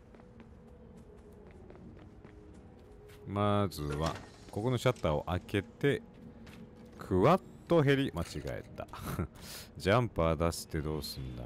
違う、クワッドヘリコプター出して、ここもマーカスは中に行くと面倒くさい、そのハッキングまたダウンロード中 100% っていうのがまたあるんで、ほぼのミッションある気がするので、とりあえず中入ってコンピューター、ハッキングだけして、そして、ここ1階から近づいていきます。さっき開けたところ入って、犬とかいるけど気にしなくて OK。 ここにいると勝手に数字が上がってきますから、ここが一番いいかと。で、犬とかが来る怖いって場合は左側階段があると思うんですけど、その階段から来るから、その階段のところに電子ショックデバイスを一つ置いておいて、もし来た時に起爆するというやり方をとってもいいかもしれません。はい、来た。手塚スに攻撃を知らせたい。何かを燃やすとかな。確かにマリファナ畑がいい。近くにある。違法な農薬を使ってる。大量ならかなり燃えやすいよ。なら考えシステムで農薬をまこう。畑に撒いてから火をつけろよ。Oh, whoops, that's on me.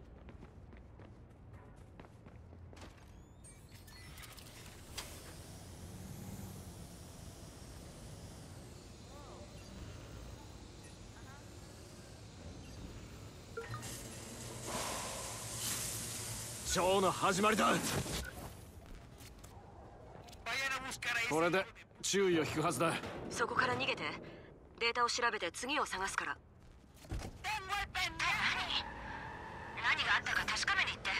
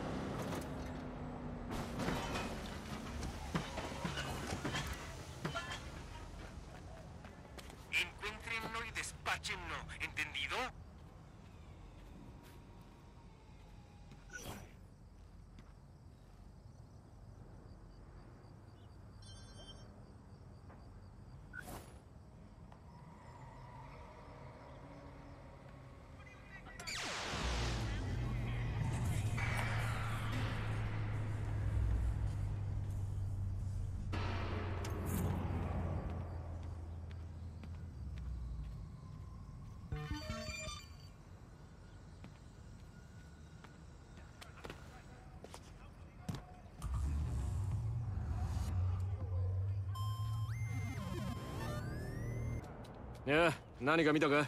会えてよかった。この件に関してはデッドセック全員が味方だ。皆ホレイショが好きだった。あいつだってそうさ。で、どうなってる？セキュリティカメラにハックして数時間巻き戻した。手塚スがあのボートに箱を積んでいるのが見える。銃を持った奴がたくさんいる。それ面白いな。警告ありがとう。幸運を祈る。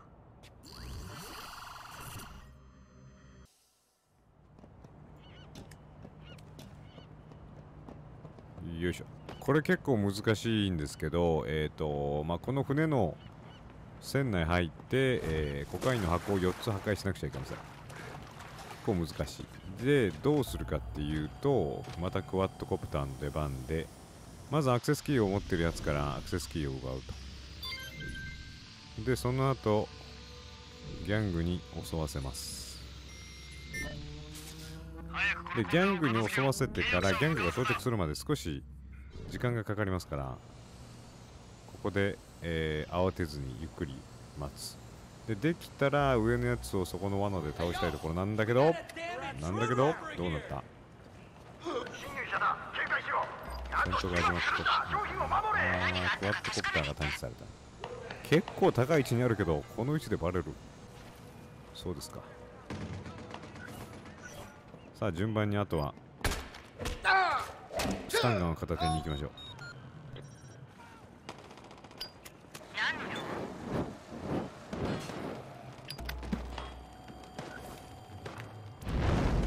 怒るだろうな。あと3個あるけど。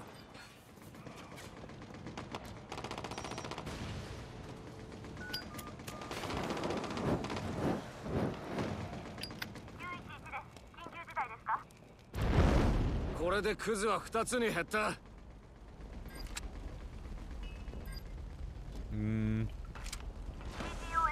出待ち。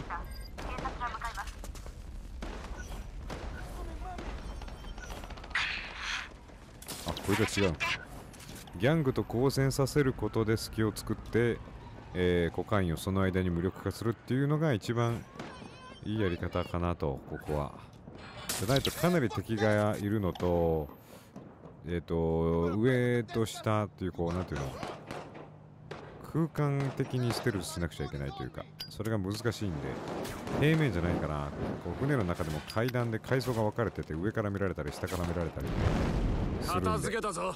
もう一つだ。ギャングに頼りましょう。よ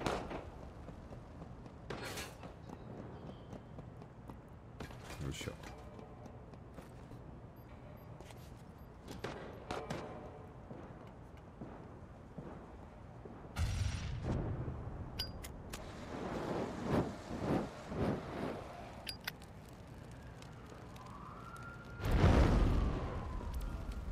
海の中へおさらばだ。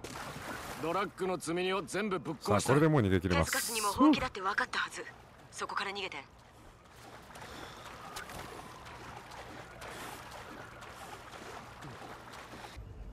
会えてよかった。ホレイショの仇討ちをデッドセックの皆が誇りに思ってる。ありがとう。状況は？奴らの電話を聞いたんだ。トラビノはすでにそこにいる。他の2人も向かってる。それを知りたかった。安全な場所へ行け。幸運を祈る。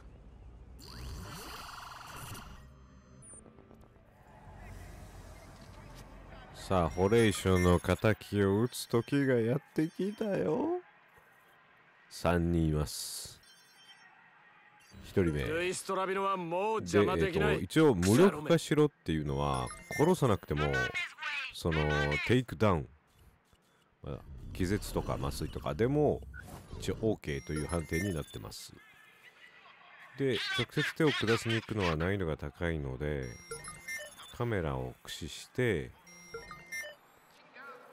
OK。そしたらあの車から降りてきます。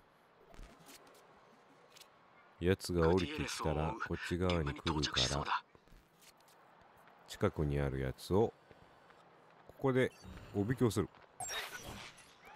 さあ、こっち来い。よ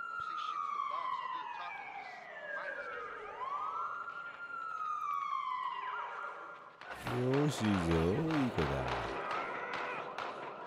グティエレスの野郎を始末した。で、最後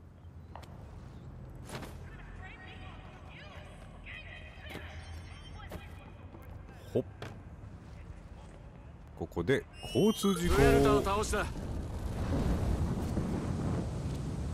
フエルタ、グティエレス、トラビノ、ホレイショの仇が撃てたかな。そこから出て、あくまでも自己死で次はす。パブロよ。あは、増援が要請された。早くここから逃げなくちゃいけない。おお、引かれるところだった。敵がやばい。よし、クソ野郎を探して。おやー、なんでカメラで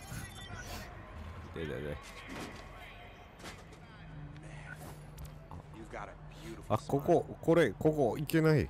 行けそうなんだけど行けない。逃走中になってる。これ大丈夫かな。さあ、この後はリーダー、ギャングのついにリーダーであるパブロ、そいつを倒してホレイショの復讐は完了ということになるので、さあ次はパブロ君倒しに行きたいと思います。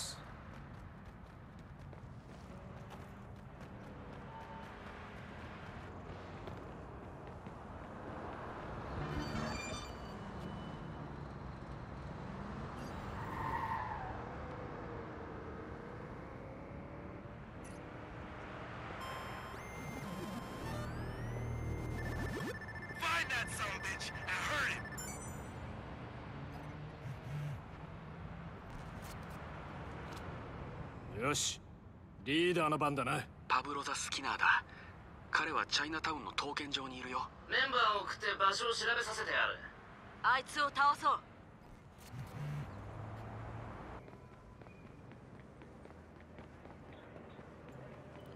パブロ君はこの細い路地、いかにも怪しそうな、入りたくないこのいかにも怪しそうな路地の地下に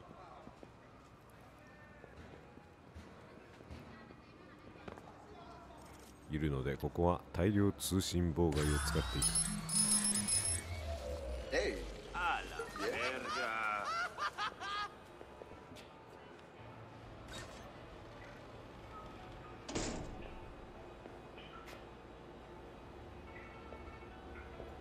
で、パブロ君なんだけど、パブロ・ザ・スキナー、スナイパーライフルで一丁倒したいと思います。まだ一度も使ってないと思うんだけど、ここで、スナイパーライフルを使ってアジトの中に入ることなく倒す。銃声が鳴るんですよ。サプレッサーがついていないんで、それでちょっと脱出が難しくなるかもしれませんが、ライフルでまずはカメラをハッキングしたら、なんか演説みたいなのをパブロ君が行うんで、その演説を終わるまでちょっと待って、やつの演説が終わったら早速スナイパーライフルで倒していく。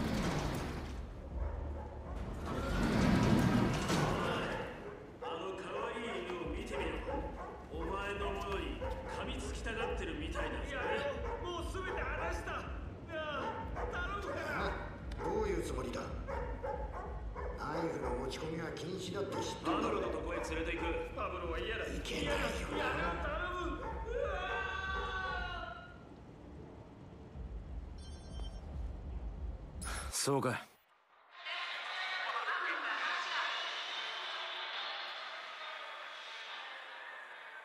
クソ誰が。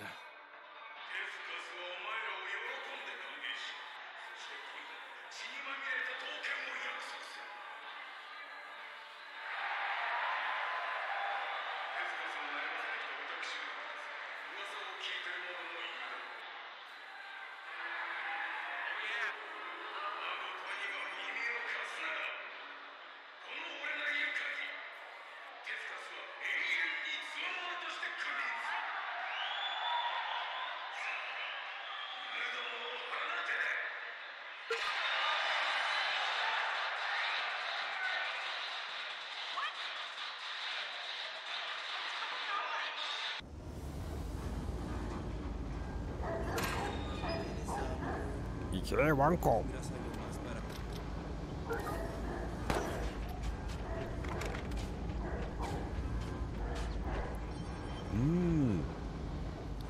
どうやらワンコは負けちゃったようだ。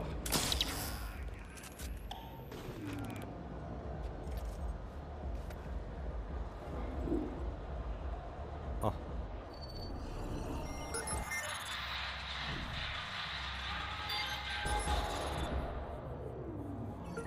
さあこいつなんだけど、止まってくれたらありがたいんですけどね。なんか違う、おかしい動きがね。そこなんだけどな。キーマウじゃねえからコントローラー外した。ああダメだ。何があったか確かめに行って。手ぶれが結構ね。よし。さあ逃げよう、さあ逃げよう、さあ逃げよう。さあ逃げるぞ。やったね、マーカス。できる限り急いで逃げるんだ、マーカス。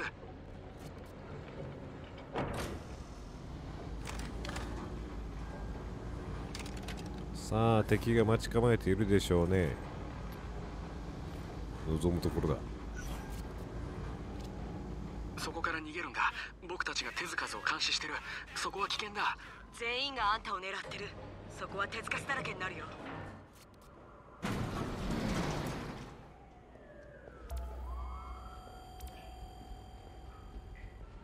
Sepárense y vayan a buscarlo. Ahora.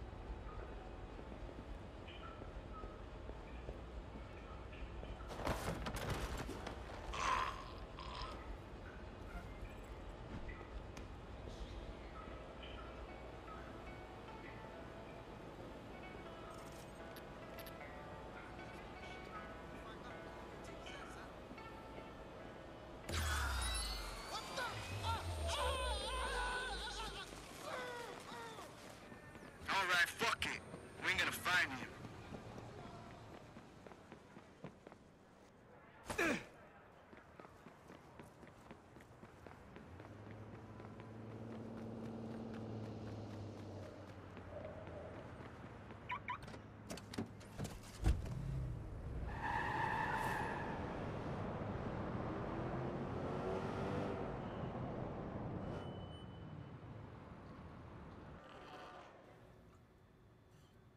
敵を撃ったぞ。もっと早く行くべきだった。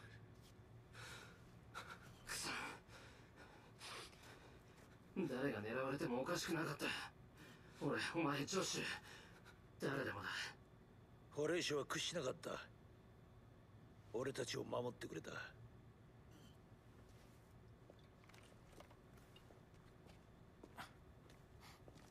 すぐに行く。大丈夫だ。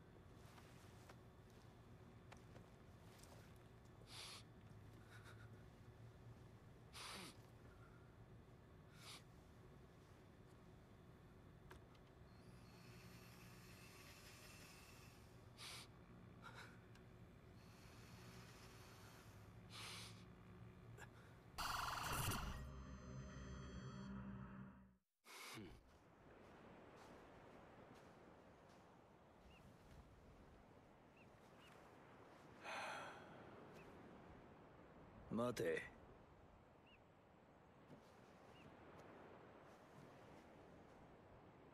何をだ。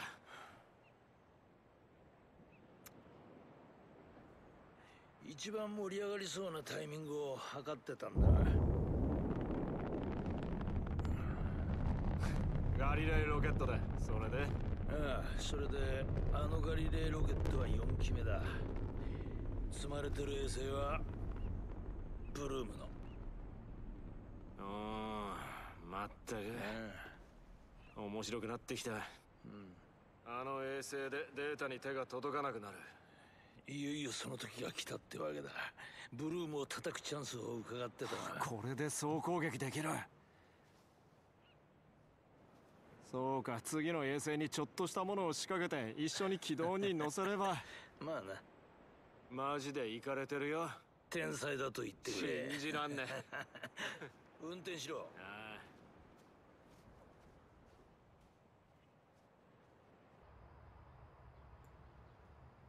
さあ T ボーンと一緒にやっていくミッションで衛星にエクスプロイトを仕込めということで、ついに衛星宇宙をハックしようと。デートセックもそこまで来たか。宇宙をハック。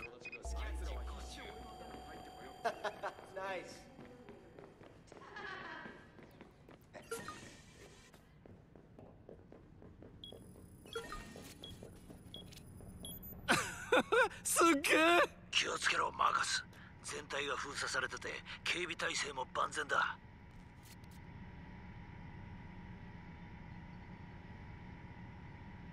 そんな言うほど難しいミッションではないんだけど、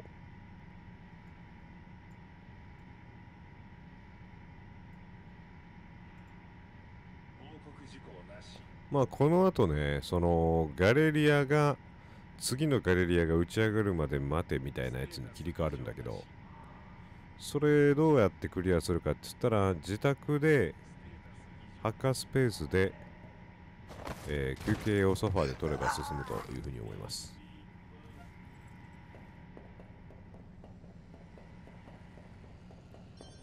さあジャンパーの出番。あ、違う、そっちじゃない。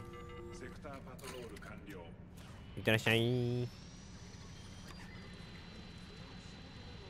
てててててて。オープン。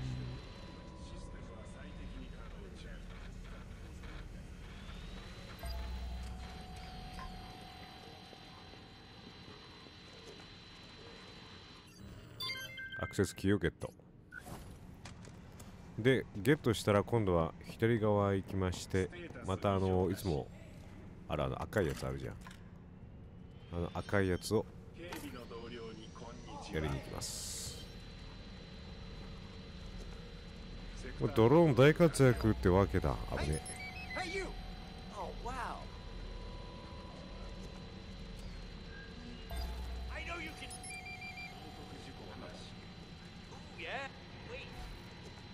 はい、これ。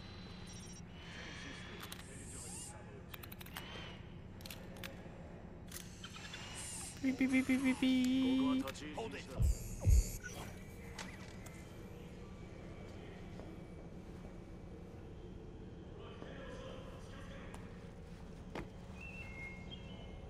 で、ドア開けといて、後で帰り道使うから。そして大量通信妨害。これが最強なの。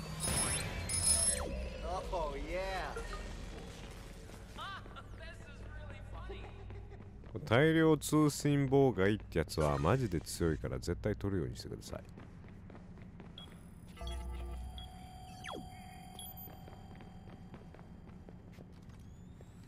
でまたジャンパーの出番で中のやつをいじってもらって、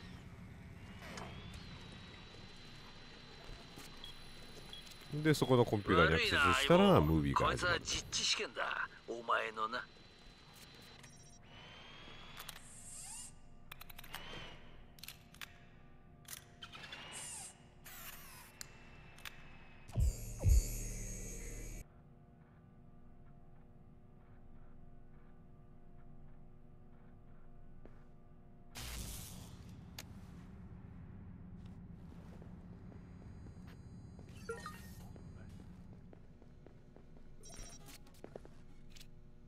よくやった。で、マザーボードはどこだ？問題ない、任せろ。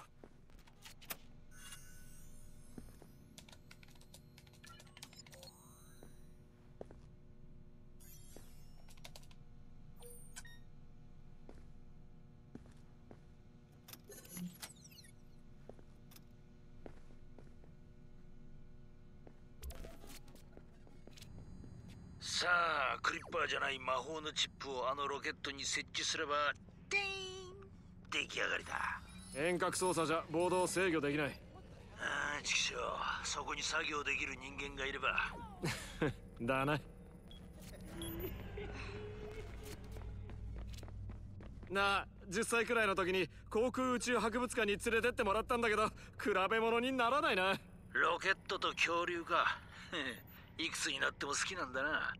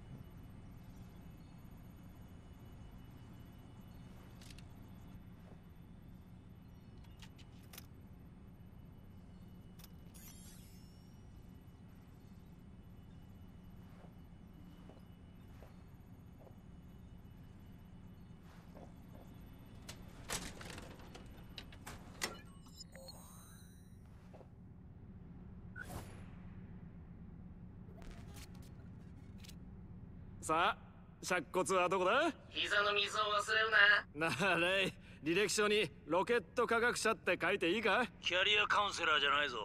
さあ、あとは脱出するのみ。脱出したらほら、目標クリア。よし、次のガリレイが発射されるまで待てみたいなやつになって、なんか一応現実時間で5分間待ったら勝手に発射されるみたいな話もあるんですけど、いつまでたっても何も起きない場合、僕みたいには、発火スペースで多分寝るといいと思うんで、休息できるところがあるから、そこで寝てもらったら進行するんじゃないかなというふうに思います。それでも進行しなかった場合はちょっとやばいかもね、これ。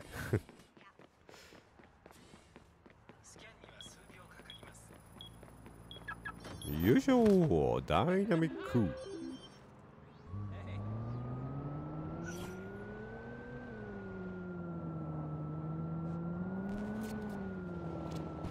これが衛星を盗聴する方法だぞ。袋いっぱいのクッキーが待ってるぞ。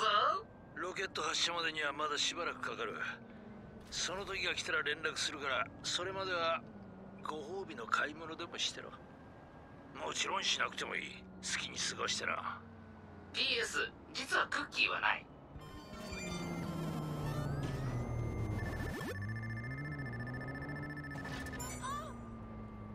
What the hell are you doing?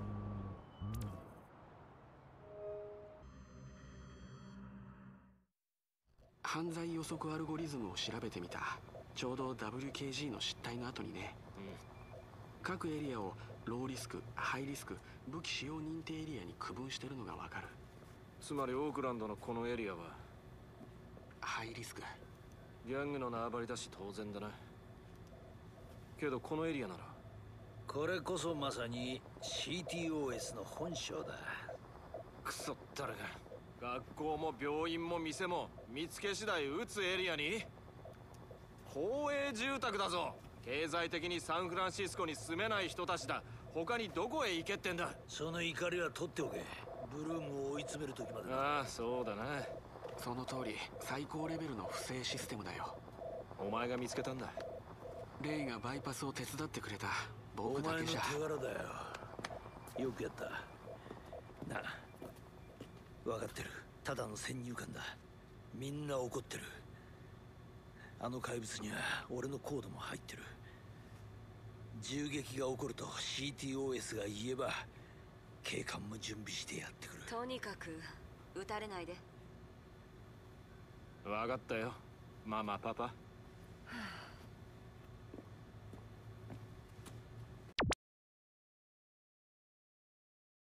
はい、ちょっとね、非常に残念な話をしなくちゃいけなくなりました。先ほどから言ってたと思うんですけど、この次のガリレイの発射まで待てっていうのがあるんですよ。で、デッドセックアップを開いて、この今、世界をハックってやつをやってるんですけど、さっきも。で、衛星の仕込みが完了して、あとは次の発射時間を待つだけだ、概要。で、目標、次のガリレイの発射まで待て。で、ミッション追跡中。で、追跡中なので、マップに表示されることはないんですよね。普段はマップに表示されるんですけど、これ多分待つだけなので、どこどこのマップでどこどこのエリアに行って何々をするとか、そういうわけじゃないから、いつもみたいにマップに表示っていう画面がありません。で、実際にヌートルマップを見てみても、その目標地点の場所が表示されているわけでも、ご覧の通りない状態なんですよ。で、本来ならば、僕はインターネットでいろいろ調べたんですけど、先ほどもお伝えした通り、現実世界で5分待てばいいとか、6分待てばいいとか、8分待てばいいとか、10分待てばいいとか、いろいろあるんですけど、なんせ現実世界である程度待ってると、ニュースが流れて、右下にニュースがたまに流れるんですけど、でそこでガリレイのロケット発射が打ち上げ開始しましたみたいなニュースが流れる。それが終わったら進行するんで、ハッカースペースに行けば、物事が起きると、次のムービーが始まるってことなんですけど、一生来ないんですよね。で、現実世界で待つ時間が足らないのかなと思って、僕1時間半ぐらい待ってるんですけど、一生これ何も起きないんですよ。で、どうすればいいのかなと思って。で、その、ハッカースペースで休息を取ることで、次に進むことができるみたいなのも書いてあったんで、それがどれかっつったら、ここを降りてきて、これみんないるんですけど、ここなのよ、これ。ここで休めば来ますって来たんですけど、ここでどれだけ休もうが、どれだけ長い時間休もうが、ここで寝て起きて、またさっきの状態に戻るっていう何も起きないんですよ。で、こう話しかけれるのかなと思っても、普通に話すってなるだけで、ミッションが始まる場合オレンジ色になりますから、その表記もないというので、もうここから一切進まなくなってしまって、進行することができなくなってしまいました。以前、はるか昔に Steam でウォッチドックスやった時はこうならなかったんですけど、なんか一生何も起きないで、この次のガリレイの発射まで待て、ここから先進めないので、これで終了にせざるを得ないというめちゃくちゃ嫌な終わり方なんだけど、何も起きないよマジで。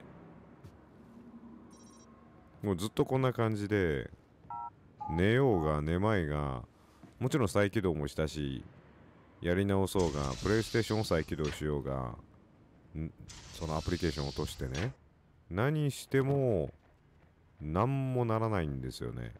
もうずっとこんな感じで、現実世界で本当だったら5分経ったら、5分10分ぐらい経ったらニュースが流れるらしい。